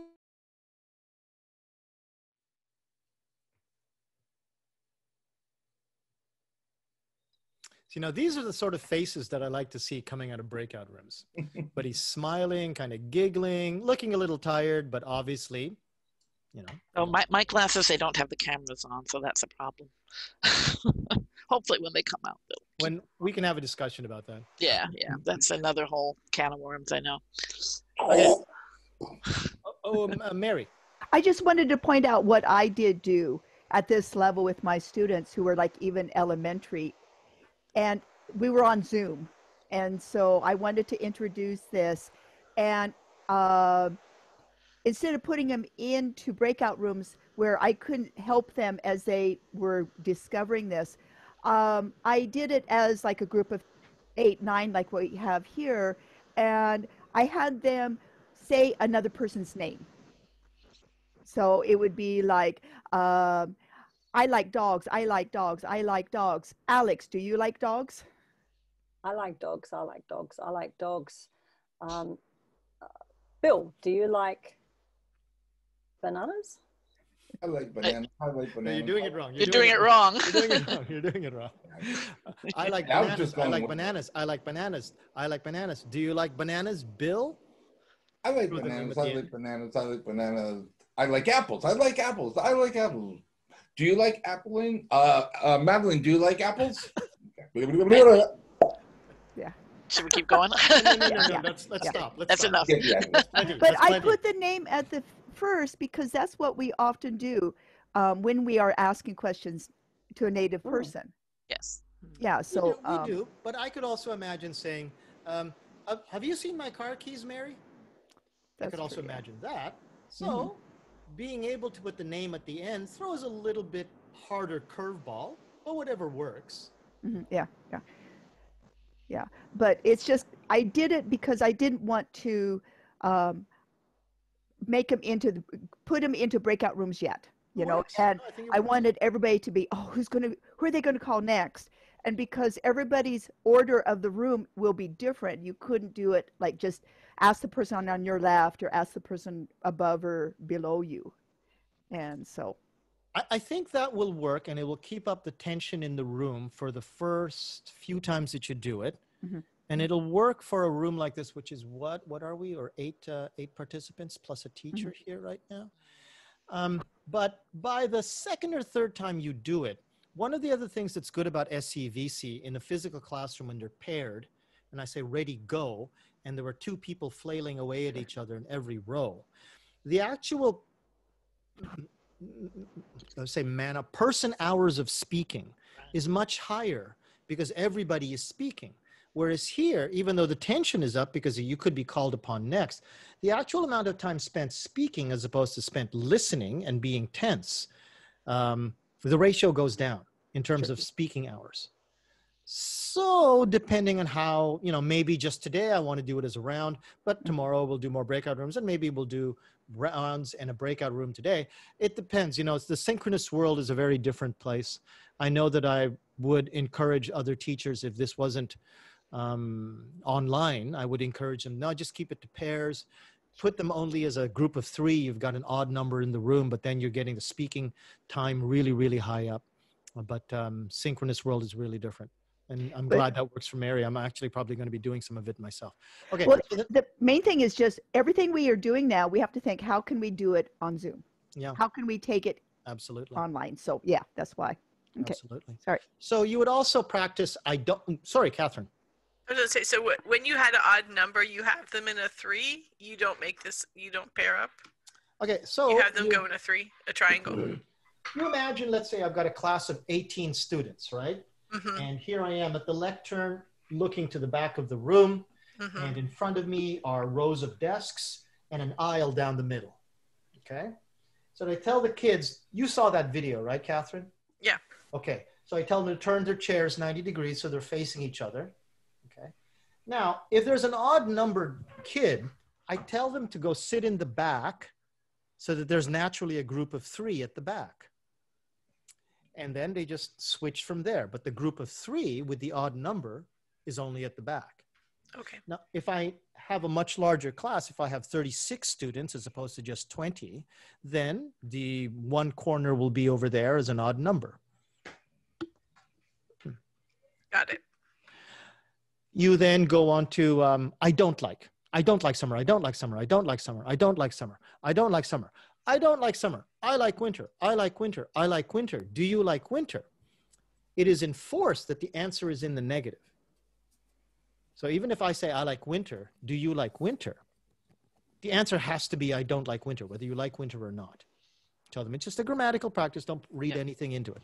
But you can have a lot of fun with it. Okay, you can have a lot of fun with it. Like, for example, let's see, who would probably get this joke? Catherine, I'm going to call on you again, okay? Okay. Catherine, so I don't have a diagram for it, but it's the negative answer and a positive new word and a positive question, okay? Okay. Okay. So here we go. Okay. I don't like winter. I don't like winter. I don't like winter. I don't like winter. I don't like winter. I like summer. I like summer. I like summer. Do you like summer? I don't like summer. I don't like summer. I don't like summer. I like snow. I like snow. I like snow. Do you like snow? I don't like snow. I don't like snow. I don't like snow.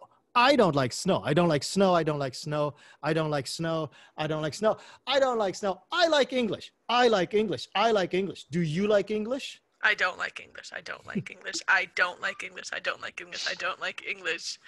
I like French. I like French. I like French. I like French. Do you like French? I love French. No, I'm just kidding. I do love French. So you can have a lot of fun with that. I sometimes throw in things like a really popular actor. And I say, I like this popular actor. And then I know a girl who actually really likes that popular actor now has to say that she doesn't like that popular actor. Really fun. So you practice the negative. And then I'm going to show you the next diagram, which combines the practice that they just did with the positive and the negative. And it teaches them how to, again, practice their mean length runs. So at first, you can see here that there's a choice between and but, because depending on how they choose whether to put a negative here or a can you see my cursor, by the way? Mm. Okay, whether they intend to put a negative here or a negative there. Okay, this is kind of an advanced thing because now they have full choice. Before I would enforce it and I would say the first answer is a negative and the new word uses a positive, so it has to be but. Right? Now let's switch that up, everybody. Okay, now all of it is negative, so it's and. I don't like winter, I don't like winter, I don't like winter, and I don't like snow. Do you like snow? So that's and, because they're of the same, like. But that doesn't mean it's just negatives. If you can say, I like winter, I like winter, I like winter, and I like snow. But if they're of not the same like, if either one is a negative and a positive, then it has to be but. So now they get that as a chance to practice negatives matched with positives, positives matched with negatives. Okay. And then at a certain point, I tell them, now tell me the truth. Before I've been telling you that you have to say you don't like winter when actually you like it. Now I want you to tell me the truth. If you don't like winter, say you don't like winter. If you like winter, say you like winter. Your partner says they don't like winter, but you like winter? Well, then tell them the truth. You like winter. Now you're starting to slowly release the structure control and telling them now you can tell the truth. So for example, Bill White. Oh, yeah. You good with this, dude? It means that you can say negatives and positives wherever you like. Okay? Okay. I don't like summer. I don't like summer. I don't like summer. I don't like summer. I don't like summer. I don't like summer. I don't like summer, but I like summer vacation. I don't like summer, but I like summer vacation. I don't like summer, but I like summer vacation. Do you like summer vacation? I like summer vacation. I like summer vacation. I like summer vacation. I don't like fall vacation. I don't like fall vacation. I don't like fall vacation. I like summer vacation, but I don't like fall vacation. Do you like fall vacation? Okay, so just a couple of things. You came up with fall vacation as a simple sentence, when what I want you to do is actually come up with the new object as part of the compound sentence. Which is fine. You know, that was my fault because I'm accelerating the demonstration pace. If I hadn't accelerated demonstration pace, you probably would have naturally fallen into it. Yeah. But also, too, you demonstrated a tactic that a lot of students do. They go, I don't like summer, I like fall vacation. You stretched out, which is fine. But I would only show that as an advanced tactic. I wouldn't encourage them to start doing that. I want them to keep a specific pace and use repeating as the tactic right now to give themselves time to think. So just a couple of little things. Oh, it's okay. Teacher's a bully. Teacher's a bully. You guys want to try this, or yeah? Or I can just keep going because you probably know what it's like now. Okay, so let's just keep going. I don't need that. Well, no, you know what? I'm just going to minimize that. So back to share.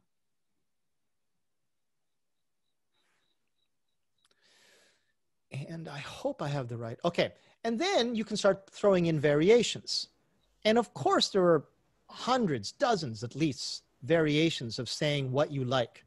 But I have a nice gradation from I love to I hate. And the line to the left in between the plus minus, the plus shows what is positive and minus. The line just shows them where a neutral feeling would be. And you can explain that I like very much, which is what VM stands for. When you say that as I like very much, that has a different rating of strength than I don't like very much, which is actually a fairly tame way to say that you don't like something. But if you say I don't like by itself, that's actually stronger, and hate becomes the strongest. You teach them to say I love. You teach them to say I love tennis. I love ice cream. They hesitate to say things like I love ice cream or I love dogs, because to them, aishiteru hodo is not something that you say very easily in Japanese, so they don't translate that very easily into into English. I like a little bit. Try to tell them, please don't fall back into your old habits of saying, oh, tennisu, oh, ritu. And I literally make fun of it. Tell them, you will never talk like that again in front of me. I'm going to teach you this sentence. And if you fall back into your old bad habits, it's because, not because of me, but because you wanted to speak bad English. That is bad English. I'm teaching you the proper English. Remember it. And it usually gets the message across. So you tell them to where the asterisk is, tell them that's the natural place to think that you can put in that variable. I don't like summer very much. I love summer. I like summer a little bit. Those are the things that you want to practice. You also encourage them. I know that I don't like summer very much is a very long thing to say, but for your own practice, throw it in, even though you actually do feel a little bit differently about it, because it's good practice for you. There's the preferences. Then we start making this a little bit longer, and we use a topic, and the topic is my room. So we go to my room. I like my room. I like my room. I like my room. My room then becomes, and then you don't see this. Do I have another slide that shows it? No, I don't. Okay, I don't have another slide. I was trying to prepare these really quickly this afternoon. But see there, a third one from the top where it goes, I like my room and but. From the and but, it would be the new word. I like my room and I like my sofa. I like my room and I like my sofa. And this is why it's important to practice the possessive pronoun, or the possessive article, sorry, before you put this in, because they have to be comfortable with my and your. Because eventually it'll go from certain items that you're not sure that somebody has in their room, like I like my room, I like my room, I like my room, and I like my TV. I like my room and I like my TV. Ignore that thing about the color, because that's an advanced statement that's added on later. The question uses a different verb. It's do you have, not do you like your TV. You can't make the assumption that this person has a TV. Some of these kids live in a dormitory and they literally don't have a TV in their room. So do you have a TV? I like my kitchen. Do you have a kitchen? I like my tatami. Do you have tatami? You tell them that when the verb is have and the possession is unconfirmed, then you have to say, do you have tatami? Not do you have my tatami, or do you have your tatami, which sounds weird. You explain that these nuances are important. The answer to the question uses the same verb. I don't have tatami. I have tatami. I like tatami. I like my tatami. I like my tatami. I like my tatami. I like my tatami. I like my tatami, and I like my sofa. So on and so forth and so forth. Then you can insert information sentences. My sofa is red. My sofa is red. My sofa is red. My sofa is red. Do you have a sofa? Then from there, you can encourage them to say things like, my sofa is big. My sofa is red. You then, unfortunately, I don't have all the slides. Besides, we're running out of time. The topic goes from my room to family. I like my family. I don't need this. I like my family. I like my family. I like my family. I like my family, and I love my sister. I like my family, and I love my sister. I like my family. I love my sister. My sister has a car. My sister has a car. My sister has a car. My sister's car is blue. My sister's car is blue. My sister's car is blue. I love my sister. Do you have a sister? I have a sister. I have a sister. I have a sister. I have a sister. I love my sister. I love my sister, and I love my brother. I love my sister and I love my brother. I love my sister and I love my brother. My brother has a fishing pole. My brother has a fishing pole. My brother's fishing pole is blue. My brother's fishing pole is blue. I love my brother. Do you have a brother? Etc. You review the vocabulary for niece and nephew, grandfather, grandmother, probably not necessarily grandfather, grandmother, great-grandfather, brother-in-law, et cetera, et cetera, et cetera. You review the vocabulary that you need to describe things around the room, to describe the sorts of things that a brother would own, a baseball glove, an apron for your mother. You use character words. My mother is nice. My father is kind. My brother is stupid. My sister is smart. My sister is beautiful, et cetera, et cetera. Use all of these words, and you start building up their ability to say what they want to say. And then you start saying, you know what, let's just talk about family. And you'd be surprised if you scaffold it properly. If you give these kids lots of options and lots of confidence, when you say speak, they will speak. I'm cutting out a whole bunch of stuff, but that's because it takes hours to explain this kind of exercise. But if you let your imagination go, and if I get a chance to actually do a part 2 of this, I can tell you where this goes to the point where I say, okay, ready to have a conversation? Okay, ready? Go. Mary? Oh, somebody got to go? Bye, whoever. Who went? Oh. Mary, virtual. So, questions? How much of your shadow reading is this, you pair it with shadow reading, or, I mean, are they codependent? Can you not have one without the other? Oh, you don't have to have them both, but I do about 15 minutes of, by the way, it's called shadow talking. Sorry, shadow talking. Shadowing is another word for it. Shadow reading wouldn't make sense.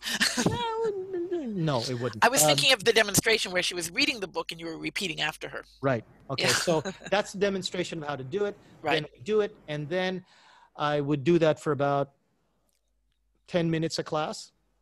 And then we do a variation where I bring in an article, and this takes a long explanation too, but they're reading it for speed. So it's speed reading practice. Then we do some shadow talking while you're looking at the words. That whole warm up using shadow talking is about 15 minutes. Then we go into these fluency exercises. Yeah, so that breaks up the 90 minutes and you're not just doing this. Yeah, exactly. Exactly. Yeah. It is a lot to ask. The kids are tired at the end of my class. You can see them when they finish my class. The ones who have pet bottles of orange juice or whatever in their bag go straight for it and like chug down half the bottle because they've been talking so much and they're just exhausted. But they look, energized, and they look relatively happy with what they did. So my other question then was assessment. Mm-hmm. Do you take a base test line, or is just everybody you test them to whatever level? So if somebody comes in and they already have an amount of fluency, and somebody who has very low fluency, do you just, if you reach a certain level, then that's fine? Or do you take a baseline and then how much they improve over the course of time, which would be a lot of work. I wouldn't imagine you'd do that. No, but I'm wondering how you test. Okay. What assessment is there? Right. I would never take a baseline for each student because, like you said, that is just a huge amount of work. However, I have been considering how to get more of something like that to give each individual a sense of their improvement. Right. And you could do something like that either by telling them how to do it at home, and then how to do it in class, then maybe how to do it out of class. And maybe we have a few more minutes after I answer this question, I can tell you how to do that. But my current assessment system doesn't involve anything so elaborate, and fluency, even though it's a big part of what I want to teach, is actually a smaller part of what I finally assess for, because I'm not just teaching fluency, I'm teaching communication. And in communication, you're emphasizing other things like eye contact, the ability to get over communication problems, and something that I like to emphasize in a very big way, which is their speaking style. And I encapsulate that into 3 words: your eyes, your voice, and your smile. Can I see your eyes? Are you showing your eyes when you're speaking? Are you communicating with your eyes? Is your voice audible? Are you still mumbling? Are you still whispering? You can say words like intonation and enunciation, but basically, if I don't understand you, the problem isn't that I don't understand you, it's that the other students in the group with whom you've chosen to do this group test with can't understand you, and they won't be able to have a really good conversation with you. Your smile, how do you appear? Are you nervous? Are you sitting there playing with your hair? Are you looking down? Are you even trying to look like? You don't have to have a good time, but you got to look like you're having a good time. Trust me, this is an important skill, not just in English, but in Japanese, I tell them.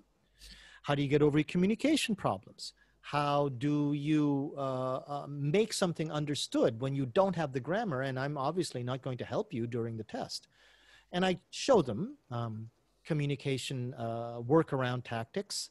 You got to show them what to do. And then also too, at the very bottom, because there are 4 categories, 25 points each for 100 points total. The final plus category is speed and fun. Speed and fun being one category. So are you having fun? Are you guys trying to make jokes? You're trying to enjoy each other's company with the little grammar knowledge that you have, with the little speed ability that you have. And are you trying to speak quickly? Or are you just sitting back in your chair, looking at your watch, waiting for the 5 minutes of the test to be over with? The basic structure of the test is they have to make groups of 3 or 4. They can choose whoever they want in the class. So choose wisely. Don't choose just because you think somebody got a good TOEIC score. Choose somebody that you can speak with well, somebody that you get along with well, someone that you know you can have a good conversation with. And you are given a lot of time in my classroom to practice these conversations. And the conversations are structured so they have to speak in 2 conversations, 5 minutes each. Japanese is forbidden. English only, so of course no Chinese, no Korean, whatever your native language or other good second language is, you can speak only English. From the moment that I say ready, go to the moment that I say stop, you have to keep up the conversation. Any gaps, any stops, that's also a penalty against speed because if nobody's talking, obviously speed falls to 0. The topics of the conversation are from a list of 10. And the 10 is usually very, very everyday topics like sports, music, family, money, jobs, university, boy, girl, friends. From those 10, for those 2 topics, you can choose the topic for your first conversation from those 10, and it's whatever your group wants. I have no say in it. Practice it all you want, polish it if you like, but remember, I want a natural conversation, no memorization. And then in the second conversation, same parameters, but I get to choose the topic. And I will not announce the topic until you've finished the first conversation. So you have to be ready, you have to be practiced on all of the other 9 topics as well. Put all of your effort only into the one topic. Okay, but what are you going to do about the second topic? Because I can choose any from that test too. Brings a lot of naturalness and a lot of free flow to the conversation. And usually you can, if you emphasize it enough, don't memorize, don't try to speak from a script, don't try to do speeches. I can smell it from a mile away and you will be penalized. And usually they understand that and they can come up with some pretty natural conversations. So those are the 4 categories where they can pick up points. And then there's a 5th category, Japanese, where I tell them, anybody in your group of 3, anybody in your group of 4 utters one single Japanese word, I will dock you 5 points from your total of 100. If you say, desu ne, desu ne, those are 3 words, that's 15 points. All of you lose 15 points. So in your practice, help each other. Some of you can't help but speak Japanese, so you practice against it. You're a team. A team tells the other team member when they're not going up the ice fast enough, when they're not passing the ball enough. You help each other in your practice and you can work this out. When a team member is telling you you're speaking too much Japanese, they're not bullying you, they're not being mean, they're trying to make your score go higher. Work this as a team and you guys will do very well. Did you watch my video, actually, Madeline, in my playlist for my conversation assessment? There's a video in there for my Maybe not. Maybe I didn't get to that point. There's one in there. I will watch it. And I will put it into the comments list for this event on OTJ as well, too. Yeah, that's my assessment there. There are variations on that depending on how good the group is. Sometimes instead of making a cooperative group of 4, I make a cooperative pair and another cooperative pair. And on test day, I have them face off in a strong debate about a topic. So the topic is music. And pair A makes the first statement or pair B makes the first statement. Pair A basically has to go devil's advocate against whatever pair the first pair said, even though they actually feel exactly the same way. We practice that all the time too. In a group that large of 4, like in the initial one that you were talking about, do you have a problem with 2 people monopolizing the conversation and the other 2 not saying much? I tell them that's part of communication. Everybody has to participate. Actually, no, it's not part of communication. That's part of the first category, which is equal and natural conversation. So the first category is equal and natural conversation. Second category is style.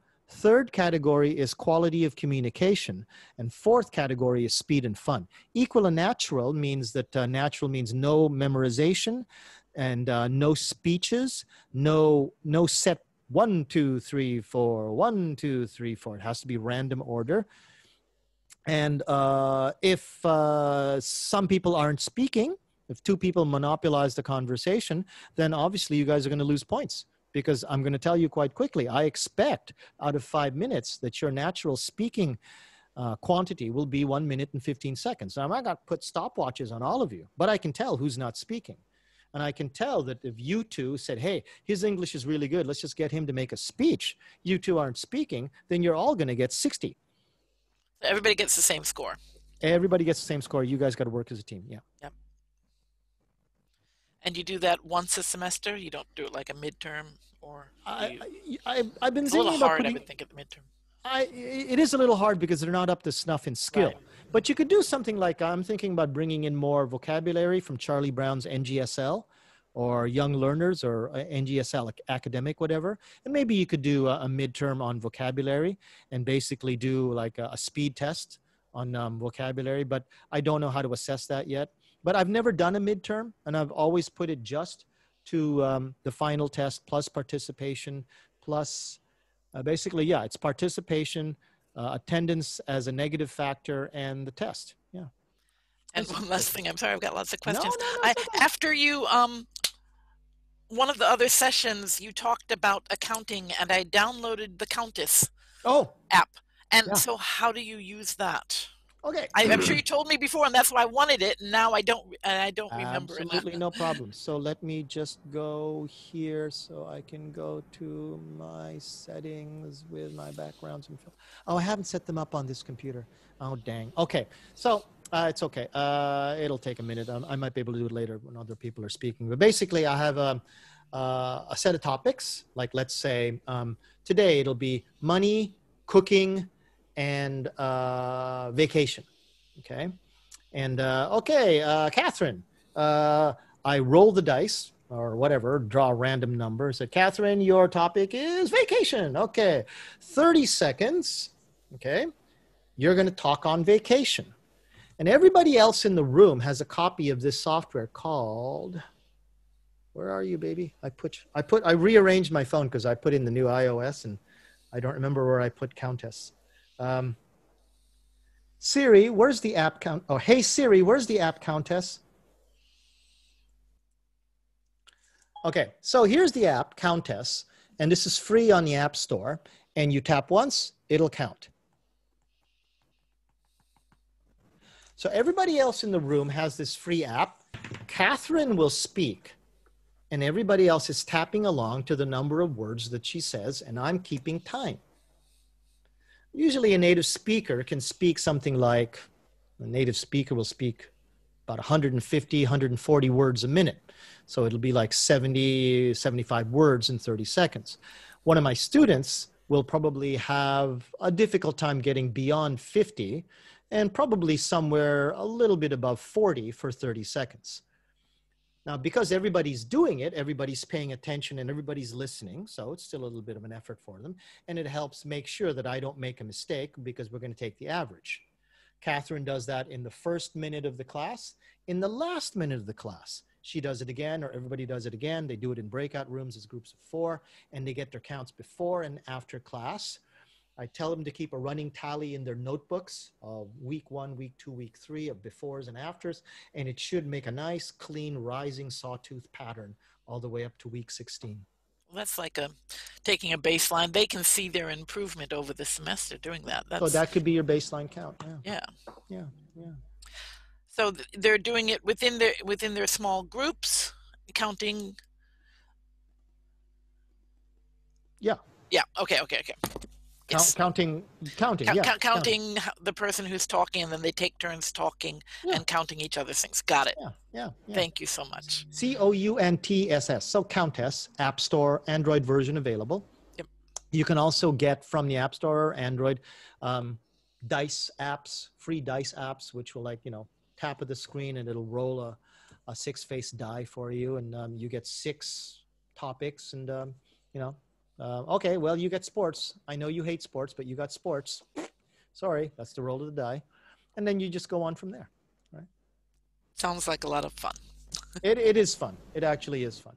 If you want to meet some of my other students, Madeline's, on Tuesday mornings, I do a lot of these tactics with my experimental class on Tuesday mornings. You're always welcome, or anybody here is welcome to join me on Tuesday morning and come meet some of the students with whom I've sharpened these tactics for class. Tuesday's the day, one of the days I teach, but yes. Bummer. 10 a.m. on Tuesdays. Tell me if you wanna join and message me, and I'll let you in. My classes don't start till 10:55. So. Anybody else with questions? I was just thinking that this whole technique would work really well with my discussion class. And each week at the beginning of the class, we could do 10 or 15 minutes of this kind of repetition on the topic of the day. So I like such and such. Do you like such and such? And they could warm up with opinion type repetitions to prepare them for the discussion. I want to show you one more thing. Where did I put it? Talk amongst yourselves for a second, because I realized I should have prepared this, but I didn't prepare it. So we're at 2019, 2020 files, KIT. Here we go. We're getting closer. 2020, 2C, 3C, 7D, 70. Okay, here we go. So I'm going to take you back to one of my actual blackboards that I used last semester. I'm sorry, it's of the white variety, and yes, it's radioactive. But let's see. There it is. Here's a really good one, okay? Oops, not that one, not that one. There, ooh, there it is. Okay. So this is what I call word throw, okay? Very, very simple set of instructions. I say a word, you say a word. Then I say a word, but it has to be a different word from whatever anyone has said. You would then have to say a brand new word, and we keep doing this as high a pace as we can, okay? So for example, Linda, you want to do this with me? Okay. Okay, so any English word, but it always has to be a new word, okay? Okay. Okay, I'm going to turn that off. You don't need the diagram, okay? Ready? Fork. Spoon. Knife. Platter. Chicken. Meat. Home plate. Baseball. Green. Vegetables. Now, what's happening is you're reacting to the word I'm saying, and you're creating a reaction to it, which has a limited viability. Right. Because eventually you're going to get tired, and we're both going to get tired. But what I did was I actually had an image in my head. But you caught on to the image right away when I said fork, and you went, I think, with spoon or knife or something. I was going to go with my whole kitchen theme. So I encouraged them to actually have a theme in their heads from which they can draw an image and draw the vocabulary from there, which then trains them to have a message before they begin speaking, which is actually quite a limiting problem for these kids. They go into a conversation, they have nothing prepared to say. Without anything to say, I don't care how high your TOEIC score is, you're not going to be able to say anything. Hey, Bill, thanks a lot, buddy. Good night, all. Good night. Bye, bud. Okay. Let's see, Bill goes, that leaves 8, that's 7. So from there, you would double this up to 2 words. Steve, you good? Yep. Okay. Yes, sir. And the instructions are any 2 words. They do not have to be associated for meaning, associated for grammar. They can be of the same type, both adjectives, both nouns, whatever, just as long as they're both English words and they haven't been said yet in that pair. Ready? Okay. Yeah. Yellow dog. Potato chip. Big man. French fry. Small. Tiny. Dill pickle. Man, woman. Dijon mustard. Camera, person. Heinz ketchup. Prime minister. Vice president. Starts getting tough, right? Starts getting tough for us. It becomes impossible for them after a while. You go from there, then 2 words has a parameter. One has to be a verb. The other one can be anything you want. Okay? From there, they start saying things like, well, you probably said sister, study, play, baseball. Really good. Nice. Keep going. But look at this. If you were to just take one more word, whatever is missing out of a subject, verb, object string, you would have a sentence. So yeah, you were saying sister study, your sister studies history. But if you say sister study history, I still understand you. But you know, we've been practicing this. You say, my sister studies history. You put an I in front of play baseball. You get I play baseball. You've got a sentence. You can speak in sentences. The hardest part is to come up with the one keyword of baseball, then the associated verb that you know is play, then the associated subject, which is, of course, yourself. You can speak in sentences. You don't need to speak with single words. So the throw becomes sentences. One sentence for another sentence, one sentence for another sentence. Then the sentences go up. First, you give them a topic. Then you tell them, now 2 sentences. And other topics could be music, Japan, high school, money. So all of the sentences are associated with those topics. Then from there, okay, you can do speaking turns. This is actually designed to create mini speeches. But you could take that from there and start saying, okay, 2 sentences. Now, 2 sentences plus a question. 2 sentences with, take out the question. And then you just, in the demonstrations, you start free flowing. And then they get the taken free flow. And then you change the topic. And then you find yourself actually just in regular conversations with these kids when only just 30 minutes ago, all they could say was one word to each other. Now you show them the path to actually using the rules that they have in their heads.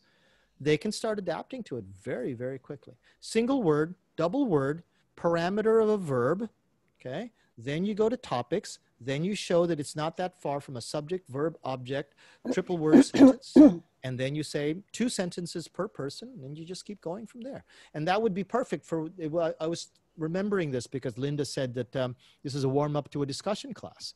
And you could use it directly from word to word, parameter pair, and then sentence throw. Then, okay, let's have a natural discussion, everybody.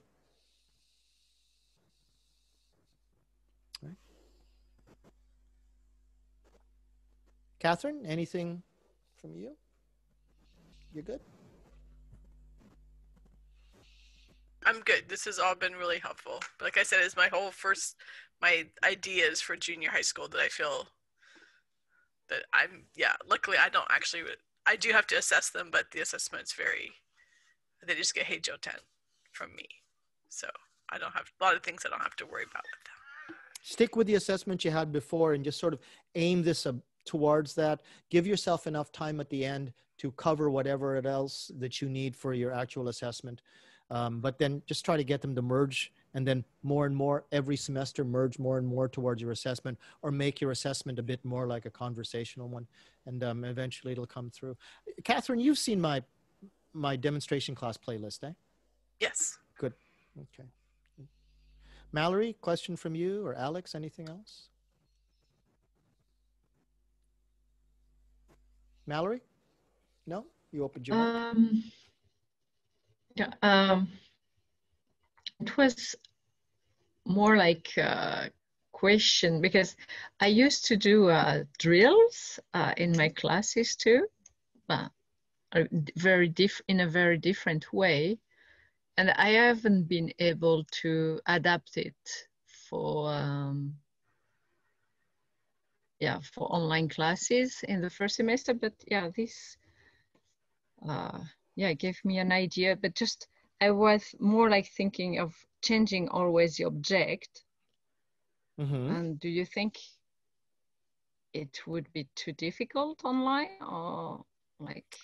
The difficulty comes in my experience online, remember, I only have as much experience as you when it comes to the online experience. It's 15 weeks, basically. The difficulty comes from not demonstrating enough. You demonstrate lots, you give them lots of time to figure it out, you give them lots of pairs, you give them lots of compliments. Oh man, that was really good, but you want to remember this, but that was really good. And okay, Taro, your turn. Taro, good, but you can go faster. No, you can go faster. Okay, Kyoka, your turn. Oh, that was good. Everybody, did you see Kyoka? Oh, that was good. Okay, everybody, go into breakout rooms. Ready, go. Lots of compliments, lots of demonstrations. Don't give them any more than they think they can handle. Try to keep it the same level with different variations using different verbs until you get to the next grammar level that you want to throw in. Remember, it's a skill, it's not knowledge. Yeah. Steve, what are you thinking? You do lots of speaking already, right? Yeah, I do a lot of speaking. I think I like this because I like the speed aspect of the idea. And the fact on focusing the students to increase their speaking speed. I really like that. I do a lot of conversation in my classroom, and I think certainly my students could benefit from this kind of practice before their conversations. Because I think I've mentioned before, like I start every Monday morning class or every Monday class with the simple, how was your weekend? Where did you go? What did you do? Where I put them in pairs and have them have that conversation. And if I had them, first do a run with that somehow using this methodology to kind of, I took her for a walk just like 10 minutes ago, honey. Sorry.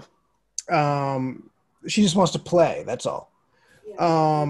So yeah, I think my students benefit from it. That's essentially what I'm trying to say. Sorry. That's cool, man. It's so cool. It's cool. It's cool. Yeah. Yeah. Your students, if they're already at that level, could probably benefit a bit from seeing where they went on their, like Madeline says, their baseline to the end of the class using Countess and, seeing that they actually moved up. I saw that. I looked at Countess and I put the link in there just before Bill left, but I see the Countess does have a 99-cent pay option. Yeah. Is there a count limit? Is that what it is? You break the count limit? Like there's no count limit, but what you can do is you can keep counts. So you can save keep this count and you can go count something else, which is totally not necessary for what I do. So I tell the kids, just get the free version. It's fine. You can count 2 things at once? 10, I think like hundreds of things at once. If you want, but I don't know why. Okay, so can you label them like glasses of water I've had today and push-ups I've done today and maybe I don't know. I've never paid for it, so maybe you can. Yeah, okay. Yeah, but all I need it for is to tell the kids, okay, this person count this person. Okay, next person clear, get ready to count. No, I don't. I wouldn't ask the kids to pay even 100 yen for something like that. Yeah. One of the nice things about SCVC is that I would have exactly that same problem. I always did until I actually turned to SCVC. But when you've got this going and you've got a good rhythm in the class, there really isn't any time to speak any Japanese in the classroom because I tell them, don't talk when I talk. That is an affront to me. That is rude. Okay, I'm explaining this to you, so shut up. So they can't talk when I'm talking. When I say ready, go, they have to do the drill. And yeah, you hear a couple snippets of Japanese here and there, but my limit is when they're not speaking Japanese to help the assignment go forward. Some kid doesn't know a word. Some kid doesn't know what to do in this particular thing. The other one is helping them in Japanese. Yeah, I'll turn a blind eye to that. But when they're talking about nail polish and when they're talking about, buying new soccer shoes, yeah, then I'll do something about that. But generally, they don't have time. They don't have any time to sleep. They don't have any time to play with their phones. And I'm talking about a physical classroom. Now, of course, the online world is very different. But if you bring this into the physical classroom, whenever we get back there, either in April or in October next year, you're going to find what I find. This really does do really, really good things for how your classroom goes. Once we get back to physical classrooms, that I can attest. And it hasn't been that bad at all in online. I'm sorry. I started speaking when you were speaking, and I know that's an affront to you. I apologize. Linda. I start back in the physical classroom on Wednesday. And my Friday classes, I have 35 students in each class, and they're not allowed to speak to each other. So we won't be able to do anything like this. Yeah, that's too bad. I don't know how Literally, you can have a conversation class without allowing the students to speak. are they allowed to speak at all? They just can't speak. They can speak one at a time. Then maybe can- countess. Maybe do a bit of countess with them. Okay, Maybe I don't do know how I don't understand how I could do that very much. Download the app, okay? Break them into groups of larger groups of No, they six. have to sit in their chairs. They can't move around. No. Oh shit. And they're at least 2 meters apart from each other. Or I would guess that maybe. definitely encourage them to speak in larger voices. Bye, Alex. Thanks a lot. Oh, who's going? Who's that? Who? Somebody. Alex. Alex is raising her hand. Oh, Alex says. Oh, raising her hand. Oh, okay. Okay. I actually went through a solution for that issue about students sitting in rows. So they're not allowed to move. You're not allowed to have alternates, etc. So you can do they all have to face forward. Right. But there's nothing stopping you say, okay, we're in the room, we've got row A, row B, row C, row D, row E, whatever. Got that right? Okay, row A, you're going to ask a question. Row C, you're going to answer. Row B, you're going to ask a question. Row D, you're going to answer. And they can do that. You can do that at the same time. But they're not allowed to speak loudly. Yeah, we went through that too. Expels the virus.